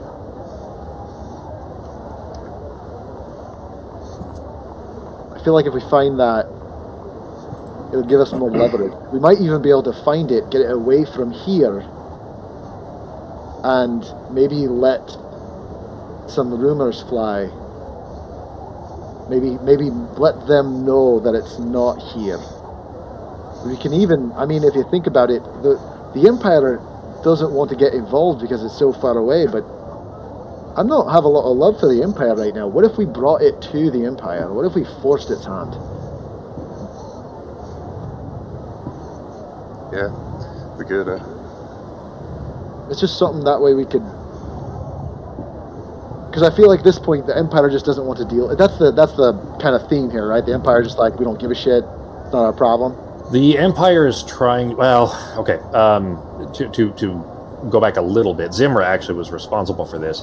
When spoiler alert, you guys knew this already. Well, Pepperjack had told you this, so at least the general consensus is that this is what they believe. When this is before Pogo had joined, but Pogo being in Cadogan at the time, when the Vabians showed up, would be seeing the kind of effects of this as well. Anyway, when the Vabians decided to evict all Empire citizens out of the country and started the Chain of Dogs. Remember? Early in the campaign, everybody else remember that? Mm-hmm. So when that happened, and they were basically, I think Crystal knocked, Justin, you know what Crystal knocked is? So think that, because this was before you and Sako had joined. Sako, I gave you some of this history because you were from Babby already. Anyway, the Zimra had done that. Basically, when the Chain of Dogs were sent there, when the Crowblinders rather were sent to rescue the Chain of Dogs, which is when you guys, Zimra was the one that told us to. Zimra was the one who sent the Chain of Dogs and then said, "That's it. We're not doing anything else. Like, just leave them to die." When the Vabians surrounded, really, this is when it was still done. Scathach. Then they told them to leave all the people. Yep. Yeah. So Zimra was the one who had convinced the Emperor to say that the Crowblinders were. I feel like I'm partially. I feel like I'm kind of on the page here though. Like, you pretty much got it right. Yeah, it's basically that the Empire is saying fuck them. We're not going to try to do anything because specific. You can assume that some of it is political in the sense that the Empire, or at least Zimra or the Emperor maybe, feels like if they get too involved and push back, that will incite hostilities and it'll turn into all-out war. So instead, they just throw their hands up and pretend that they can't do anything about it. So I suppose the bit problem there is, what would the Vibians do if they knew it wasn't here, if they would just... Because we've got most everyone...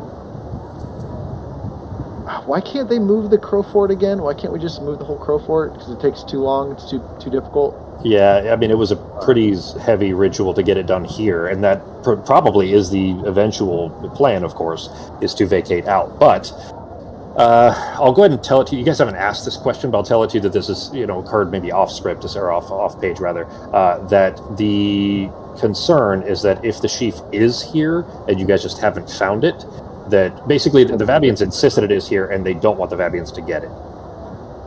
And we're still not positive it's not here. We just have... That's exactly it. There's very good reason to believe that the sheaf actually was in Dunskathak, which is now on the roof, remember? Because the Crow Fort grew up from underneath. And there were a ton of other Mephuan artifacts, and it was always rumored that it was here. So now you guys are sitting in a keep with the ruins up on the roof that the sheaf variable could be inside of somewhere, inside that rubble. Which is where you What about using something like locate object to try and find it? This is a historical artifact with, like, there's like fake representations, the way that you would see like a cross, you know what I mean? Like a cross being. So you don't really know precisely enough, like you may be able to get an inclination, but it's very unlikely. Just because the modern representations would not be historically accurate, or, like you basically imagine seeing a cross and then trying to say that that's the same thing as, a Roman crucifixion from 2,000 years ago. Well, I feel like maybe we should try to search for it. That's my 2 cents. I feel like we could do that. We could try to find it, and then maybe bring it to the Empire. I don't trust it here. Maybe if we do that, if we get it out of here for certain, then they can move the Crow Fort out of harm's way and deal with those consequences separately. I know there's going to be consequences for them from the Empire, but something we might be able to do. Do you remember what the sheath is? Like, the reason they want it? Yeah, it's part of a long dead creature, snake, powerful creature thing. Yeah. One of their god. Well, an ancient Vabian. Something that they're trying to bring back. Exactly. Yep. So the new Adawa, the new. If we find it, maybe we just go somewhere random, bury it in a hole. Let this be some 200-year. We all make a pinky promise, and we don't talk about it at all, and then it's gone forever. We just throw it. We'll find a place that has just got a disgusting, we'll basically do it like underneath an old outdoor latrine or something. No one will go there. All right, the conversation has seasoning. That's all I have. I just want to talk to Norak about sure. that option. So while you're having this conversation, Sarah, you find you were going to find Ozzy, right? I was going to study for a few hours and then go find Okay. Ozzy. Then during that, while you're still studying, Nazim is studying, Norak is with Avar and Pogo having this conversation. Arteme, you're probably, since you're up in the parapet, right, in the tower. Yeah. Okay. You see Ozzy floating across the, a little bit above the snow, floating towards the Crow, or for the Kettle Keep rather, towards the door. Okay, I'll go down and say hi then. Okay. You make your way down. By the time you get down there, he's already coming in through the doors. Oh, Arteme, good to see you. I had some news. Apparently, there was a thing. Something happened in the crow's nest. Had you heard? No, I've been working with Mother. Well, the commander said that at least Sarah and Pogo had seen it. So, do you know where I might find them? Sarah was gonna study anything in her room. I'm afraid I'm not familiar enough with your guys' domicile. Okay, I'll bring you. Thank you. Sarah, you probably wouldn't have even heard that originally, but you do hear footsteps approaching in the hallway and then a knock on the door. Yeah, you can come in. I'm not even taking my eyes off the book. I'm still studying. Okay. Tea Leaf, the commander had said you had found something, and there was some question about what had occurred there at the crow's nest. Yes, I was going to bring that to you when I was done, and I'll just give him the little copper coin I found. So this thing fell out of a dude made of bugs. Another then? Yeah, I'd heard about that portion of it. I've been trying to figure out where this is what their intent is, I guess, what their goal is. They're spies, clearly, but I don't know what the purpose is or what the coin is Wait, is somebody made out of bugs? Yeah, so Pogo squished him with some tables, and then this thing fell out of him. I don't know if it was holding him together or what, but I think he's like those jackal things that we met in the desert. Oh, I could use a moonbeam or the camp to see if we find any more. This is the third, at least. If more come, then that could probably be useful. I can tell you that before the last one had erupted into vermin, I had found a coin similarly grasped in his palm. He was just frozen in the snow, and then when he burst into bugs, we disposed of them as best we could. 2 of them are still in the infirmary, 2 of the grublanders that had helped. But I found a coin in his palm as well. Moonbeam would force it to change back to its real shape. That would be helpful. These, I mean, the 3 that we've seen are dead. If more come, then that could be useful for that at least. But I think their real form just is this swarm of pestilence. I just don't know what their purpose is. I don't know what the Vabians intend with these. There's crowblinders that are still in the hospital from the previous attacks. Do you know what's wrong with them? Some disease we're not sure what just yet. They're on the mend. I don't think they're gonna pass or anything. But yeah, the bugs themselves have a nasty bite. My guess would be that they're probably trying to kill us all off so they can just come in and grab what they think we have.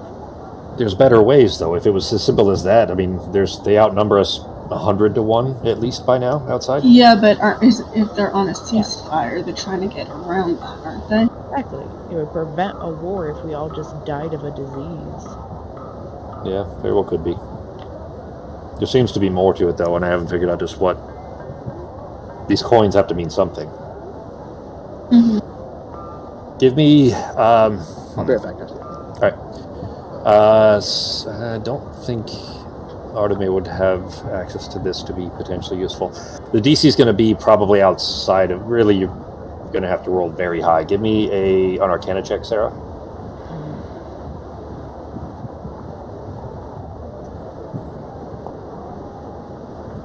Yeah, that won't be enough. Yeah. Wait, I still have... Oh, I do, I still have both. I will re-roll that. Okay.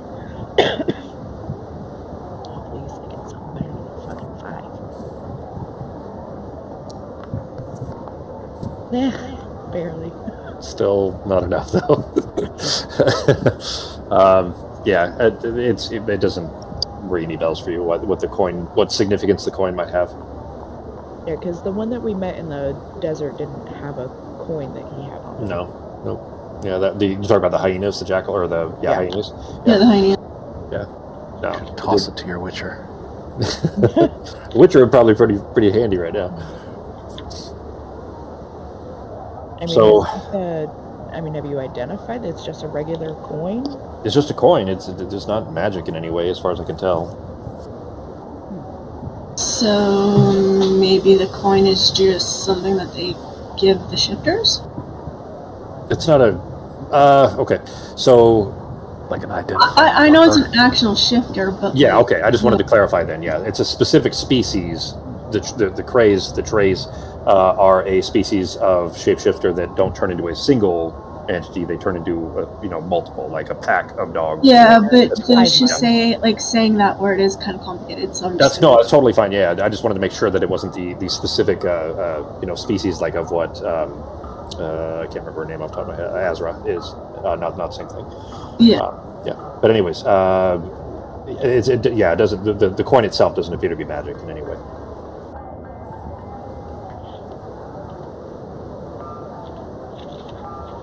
Well, I guess that gives me a little more information at least. I'll keep trying to figure out where this is coming from or what their intent is. But in the meantime, I guess, what are your plans? What are you all doing next? Have you figured that out yet? I mean, it's about lunchtime at least. If you guys want to gather up, maybe we can have a discussion and talk about it. Sure. Oh, and I'm gonna grab the plates and stuff. will you give these to Quill? You do not have to mention they are from me. Rook is not a happy woman with me, and I don't feel comfortable giving them to him. I just found them and thought he might be interested. There's big misunderstanding. There's been constant gossip of the halfling harlot that has been Quill's quarters. Oh, that is not... I wouldn't be concerned with your reputation at all. Nobody has much concern with the opinions coming from Rook most of the time. Well, at least there's that. Goddamn neighbors are setting off fireworks because the 49ers won, I'm guessing. Oh, is that okay? Fucking literally next door, like exploding ones. Well, okay, so now you understand when their house lights on fire and the police show up. Now you get what I'm talking about. That for whatever it is, because I keep seeing them on Nextdoor and in Ring, like the Ring app for my cameras. I keep seeing the reports from like right around you too. Anyways, he at least suggests maybe you guys can all gather up and have some lunch and discuss what your plans are. Yeah, I'll head down. Okay. Stairs, see if everybody's there. Then anybody not going to go gather with Ozzy to discuss? No, I'm ready to go discuss. I'm curious. Yeah, if my mind is straight from the book, I'm good to go. I can check. There's a refrain from this that you do pull out that I wanted to translate for you, and it is in that city effulgent, no mortal I saw, but my fancy indulgent to memory's law, lingered long in the forms of the plazas and eyed their stone features with awe. And I'll tell you that specific portion of it feels like it came from the same thing. Do you remember Santhus? Yeah, the old man of cottage. Mm-hmm. When you pulled the carpets off of the floor and there was the glowing kind of blood-like ink that glowed on the floor, it feels like it's that. It's from the same thing. It's the same kind of cadence to the rhymes and everything. I'll put it in your character channel in Discord here in a minute. Sure, I'll copy that over to notes. Okay. All right, but you guys gather then back at the in the kind of not taverny area, I guess the mess hall essentially in the Kettle Keep with Ozzy. So, God damn neighbors! Is it still going off? Yeah, still doing stuff. You all gather there at least in the meantime. Anyways, I'll go ahead and move you guys back over too. So, what is the plan then? Where am I sending you all?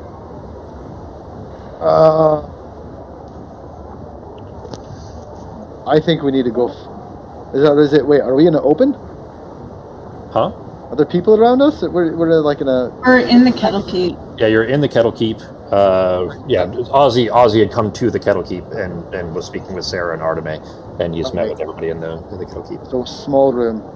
Do we have any way of? I just want to keep this private. I'm scared that something is going to be listening to our discussion. Anyone have a way to do that? I know that Miss Arteme does. Ooh. The dome. Oh, right. No, we're not going to make it plant a whole tree dome just for this. It's fine. I'm sure it's fine. I don't think the men would well, I say men, that's not fair. There's women's Grovelanders too, as Pogo knows. I don't think anybody else would mind having an extra, spot to hide under without being pelted with snow all day if you wanted to plant one outside. True, I could certainly use the other one all the time. How is Stira? Did you go look through it to find her name? Stira doing all right? She says that she never wants to smell cheese again, if that makes any sense to you. She's really insane. Glad I'm not speaking of her anymore. What a terrible you can never trust that person again. Why don't they want to eat cheese anymore? Are you daft? Who wants to take a cheese bath? That's just weird. Pogo, apparently. Oh, it's not a cheese bath. It's a bath in a room with cheese. They're two different things. Okay, anyways, guys, we're not getting off topic. I feel like we need to go back to that city, that town, and we need to see if we can find that object. If we're there, we might be able to use your magic to at least find, even if there's replicas, we can find one or two, and we need to see if it's there. I mean, that halfling that we found tied up in the same room that Maybe was getting tortured. Yeah, but whose magic are we using? Because wasn't Arteme using that thing from her aunt that she gave back?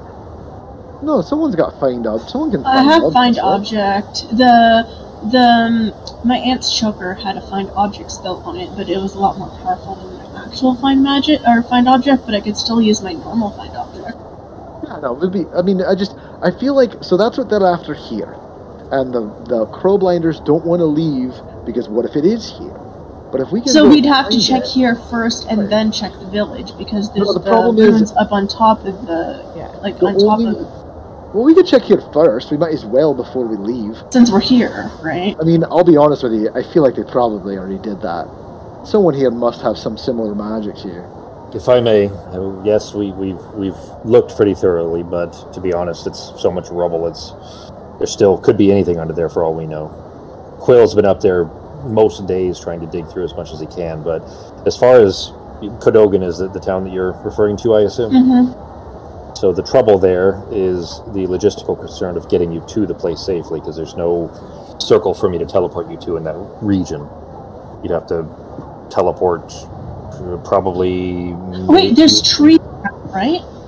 Aye. I can use transport via plants. Yeah. There's trees by there, right? If you have other means of getting there safely, go right ahead. I just mean as far as me getting you to a circle, there isn't anything conveniently located. Got all sorts of interesting elf flowers. Yeah, I could use transport via plants.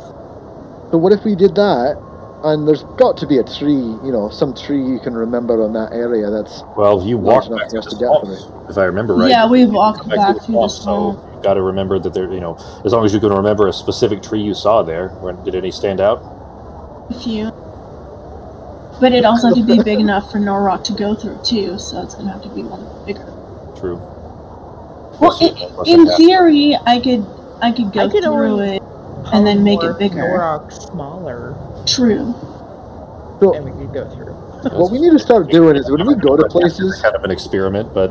When we go to places, we need to start marking trees with like a little bit of cloth that you can memorize, put your hands on it, do whatever you else do to kind of member a tree.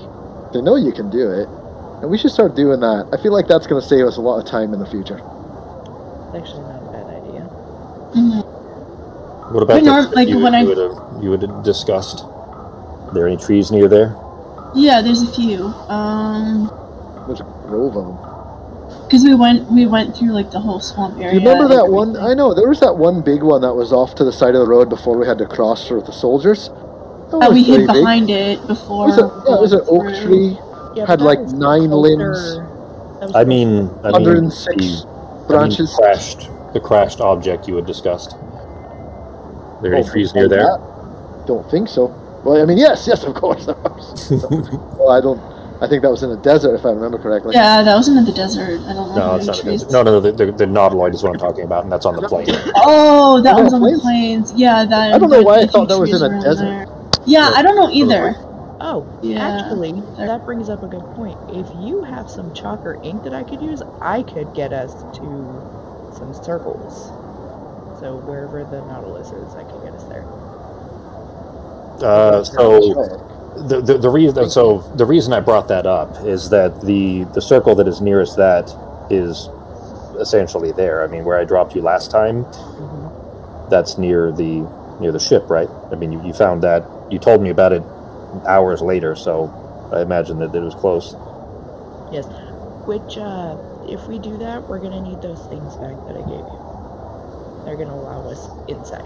He grins a little bit, and you see him reaching into his pocket. That's kind of why I brought this up, because these things are kind of awkward to just have in my pants. So I thought maybe I would give them back to you. Sure. I studied them. They don't appear to be particularly interesting, except for this kind of spatially locked oddity of the metal surrounding it. Yeah, he's referring to the spiral, the surrounding spiral. A door. I don't quite see how, but those creatures, although we're aware of them, we know very little. So if you find anything interesting, I'd be happy to learn of it. Sounds good. He gives you all 3 keys back. I'm gonna go shove them in our mace bag of holding. Okay.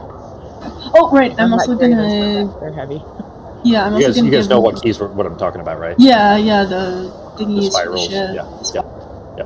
Okay. I'm also gonna give Nazim his tent and the bag once it's finished before we leave. Thank you. A full-size tent is nice. So I need to ask Ozzy, if we can find this thing, do you want us to bring it back here, or do you want us to get it far away? What would be better for you? Your question assumes that this is safe company, right? I can say I can be truthful here with all of you. Yeah. Maybe. I'm gonna look at Nazim. He actually grins. He says, "That's fair, and I expected as much from you. I don't find that a negative, but let me put it this way: my aims don't always align perfectly with the Empire, and sometimes not even with the commander, for example. In this particular case, I would say, if you were able to locate it, to let me know, and we could probably figure it out then. But I would not be offended in the least if you did inform the commander first. Pepperjack has all rights to know; these are his people, and I would not be the least bit bothered if you were to, discuss it with him first. That's totally fine. I would leave that up to you, what you guys choose to do with the knowledge you acquire. Maybe we should Does he have a stone of fire speech? Because we've never really talked to him through it, right? We've only got one with Ozzy. Yeah, we only have one with Ozzy, so you'd be the easiest to contact. Yeah, I can put him on if we needed to, but I mean, tell you what, if you find it and you want the commander to know first, I'll go and find him, and you can speak to Pepperjack directly, or I can tell him, whatever you prefer. I'll leave that up to you guys. It's really, as long as it doesn't fall into the Khan's hands, I think we're okay. I just don't know exactly what the Empire would choose to do with it. I know what I would choose to do, and I just don't know if those things are the same or not. We could always just bury it in a hole. I mean, that's not a bad idea, but maybe we should go try to fix whatever the hell is going on with the Empire before we find this super powerful item that can resurrect a gigantic snake. Well, we can Just say. Here's the thing: we don't want. I don't want this fort to get overrun, and I don't want them to find it before us. Because here's the thing: if they keep sending in spies to this, one of them is going to overhear a conversation about them not having it. And once that... Oh, okay, hang on real quick. Before, just pause. Everybody has paused. The scene is not going any further. No, not a single other word has passed. I need Sarah, Arteme, Pogo, and Nazim. So everybody except for Norok. Sorry, G. To roll an Arcana check real quick. It's still a very high DC, but...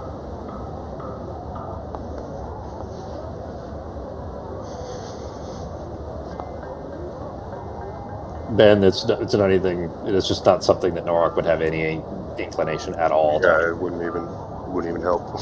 Yeah. You hit things with a sword. Yeah. He's smarter than Ben he gets credit for. He just, unfortunately, this is not something that would ring any bells. Wait, did you roll that? What was that? 24. That 24 was now. Okay, or 25 rather. Well, it's probably fair that it would be Sarah in this case. Sarah, as soon as Pogo says that, there's this kind of, think video games or even shitty movies where somebody says, or even TV shows or whatever, where somebody says something and somebody else goes, "Oh my God, you're a genius," blah blah blah, because of some bullshit reason, right? Some connective tissue that is completely irrelevant. Well, in the moment there where Pogo had said that if they come over here and they overhear something, you think that coin is a material object needed for a very specific spell. I'm going to just put my hands over Pogo's mouth so he doesn't say anything. Uh-huh. And in my head, I'm just going to say, "Don't say anything in front of the coin," and then I will say the same thing to Ozzy. So, okay, let me clarify. It's With specifically message. okay. The coin itself has no function. It's inert now. The coin is a material spell component for a very specific spell. So I have to Sarah roll knows. the person then? While the spell is being cast, it is used for that purpose, and that's presumably why a spy might carry it. And the spell is that. Right. Oh, that's bad. What spell? Detect thoughts, so they don't even have to be talking out loud, they can just pick up shit from people's heads. So, well... A single copper coin is the material component for the spell Detect Thoughts. These spies, Ozzy had presumably not put it together, these spies that are being sent in freeze after the spell is over because it only lasts for 1 minute. So they basically turn it on, do it, whatever spying they need to do, and are translating the information back. So he had already finished what he was doing. And then they no longer care, and hence them just smashing them into bugs and so on. They're just a tool, like an automaton, essentially. So basically it just gets the coin in here, uses it for 1 minute, and then that's probably why it was in the tavern, hoping to overhear what anyone Which is also why Sarah saw him move. Pogo didn't see it, but Sarah saw him rotate and move to watch you, and then he froze, and then he was frozen from there off. The good news, guys, is everyone was focusing on me, probably not thinking about other stuff. But it's a decent radius, and there were other people nearby, so... What were you thinking, Ray? When... Does Detect Thoughts work in a way where they can choose anything inside the person's mind, or does the person have to be thinking about it right now? Yeah, I was just gonna ask, are they allowed to use the spell as in probing deeper, or is it just the initial thoughts at the top? As if they had gotten mine, it'd have been like, should I get a cat? I can't say how their magicians work, but at least as far as my capabilities with the spell and my understanding of it, keep in mind these things can be altered too. They could have made a special version of it, I don't know, but as far as my own use of it, you can probe for about anything you want. It's just a matter of not being caught. How many people in this place? Obviously the soldiers are still looking for it, so they're not in on it. Well, the first one we found on the other side of the war room, on the wall outside, and the second one was in the courtyard. In fact, it was with strings, so with his interesting haircut. And he kind of grins at Pogo. I'm just mature. You would think if they already probed in deep enough to find out we don't have it, that they would quit sending them in. He kind of shrugs. Well, maybe they don't, but maybe. Maybe that was it. Maybe they'll stop. I don't know. I doubt that. But if it was in the crow's nest, my guess is they were trying to find the quartermaster. Maybe the quartermaster would, know if we were hiding something like that away, because that would kind of be in their wheelhouse. But well, my recommendation would maybe be to make sure everyone knows. Make sure everyone knows that it's been found. Start a rumor, a lie, but that you're holding it for at an arm's breadth of destruction, just in case. So maybe that will open up more negotiations. It'll at least buy you some time. If they think you have it, that you're holding it. You're talking about escalating this Cold War that I told you about earlier. Well, I'm not going to lie, I'm not a strategist, so I'm just thinking out loud. I wouldn't say it's a bad idea. It's certainly an option. At least if they thought we have it, then maybe that'll buy us a little more time. In the meantime, what if we moved through the tree and got closer to the town and took a look? We might have to fight through some of these guys if they're still there, but that halfling was being tortured there for the same reason as Maibi. He might actually know something. If he's still there. The Albashar are definitely in the area. He's probably... Well, he's gone. He's probably gone. He's probably been eaten a long time ago, yeah. Sure. Yeah, we did our best. We can't always we can't keep every halfling from being eaten. It's not going to happen. It's just the halfling. It's not going to happen. But we could go search through that town. Look at these cheeks. Look at these cute cheeks. Who doesn't want to just pinch these and bite them off? So is that something you think we could do? And I'm looking at Artemis. We could always try. Alright. So that's the plan? You guys going to head over to Cadogan then? Should make a quick trip there to see if we can at least find this thing. And when we do, we can... first. Yeah, we won't do it today. Yeah, after we finish sleeping and resting. But before I go rest, I'm gonna go make a tree outside. I'm gonna Grow the tree today and then use it tomorrow. Yeah, kind of thing. Didn't you already grow a tree? I did, but the tree is nice for like to shade and stuff. So I'm gonna grow one in like a different area of the compound. Yeah, the soldiers like that's what they were saying earlier, is that they use the one that you grew pretty often. So, all right, then we're at time here anyway. So just to clarify, then, so now I'll actually have an idea of where it is you guys intend to go. But you are wanting to go to Cadogan to search for the sheaf of scales. Yeah, based off some little halfling. Okay, all right. How many spell slots do I need to use for studying that first one? You mean, what are you asking, total? Yeah, because I was trying to get at least a couple hours in of study. Okay. The higher the slot, the better. The better your chances of success of studying it. But it's basically for each hour you have to spend question mark slot. Up to you. Okay. Then I will use my 6th level and 3 3rd levels. Okay. And for 4 hours total of studying it? Yeah, so all right, so roll your first Arcana check.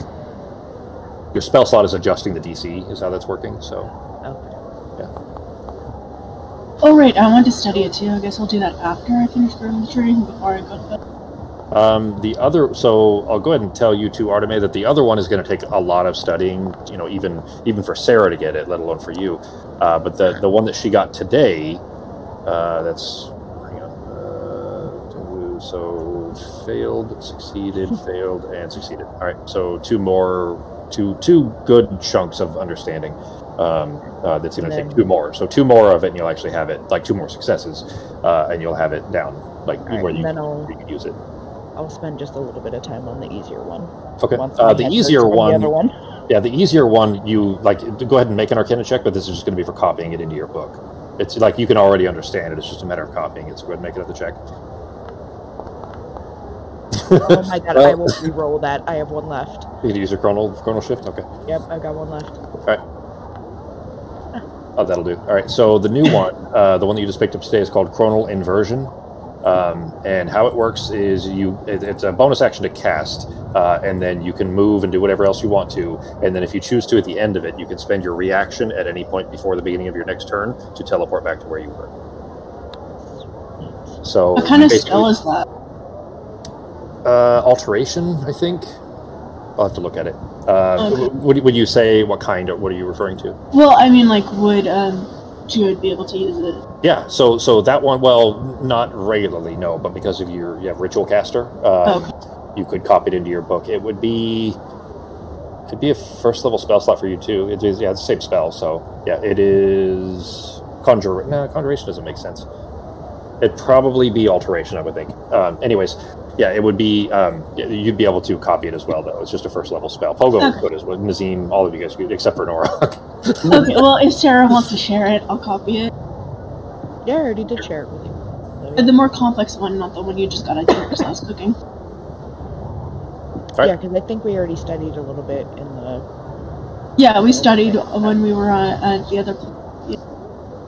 And his Corzantelis' notes did tell you that that would make sense when you reach the tower. Why you needed that? Why you wanted to make sure that you have that mastered. So, anyways, I'll put that in your character sheet for you too. But then that will bring us to time here. Next week is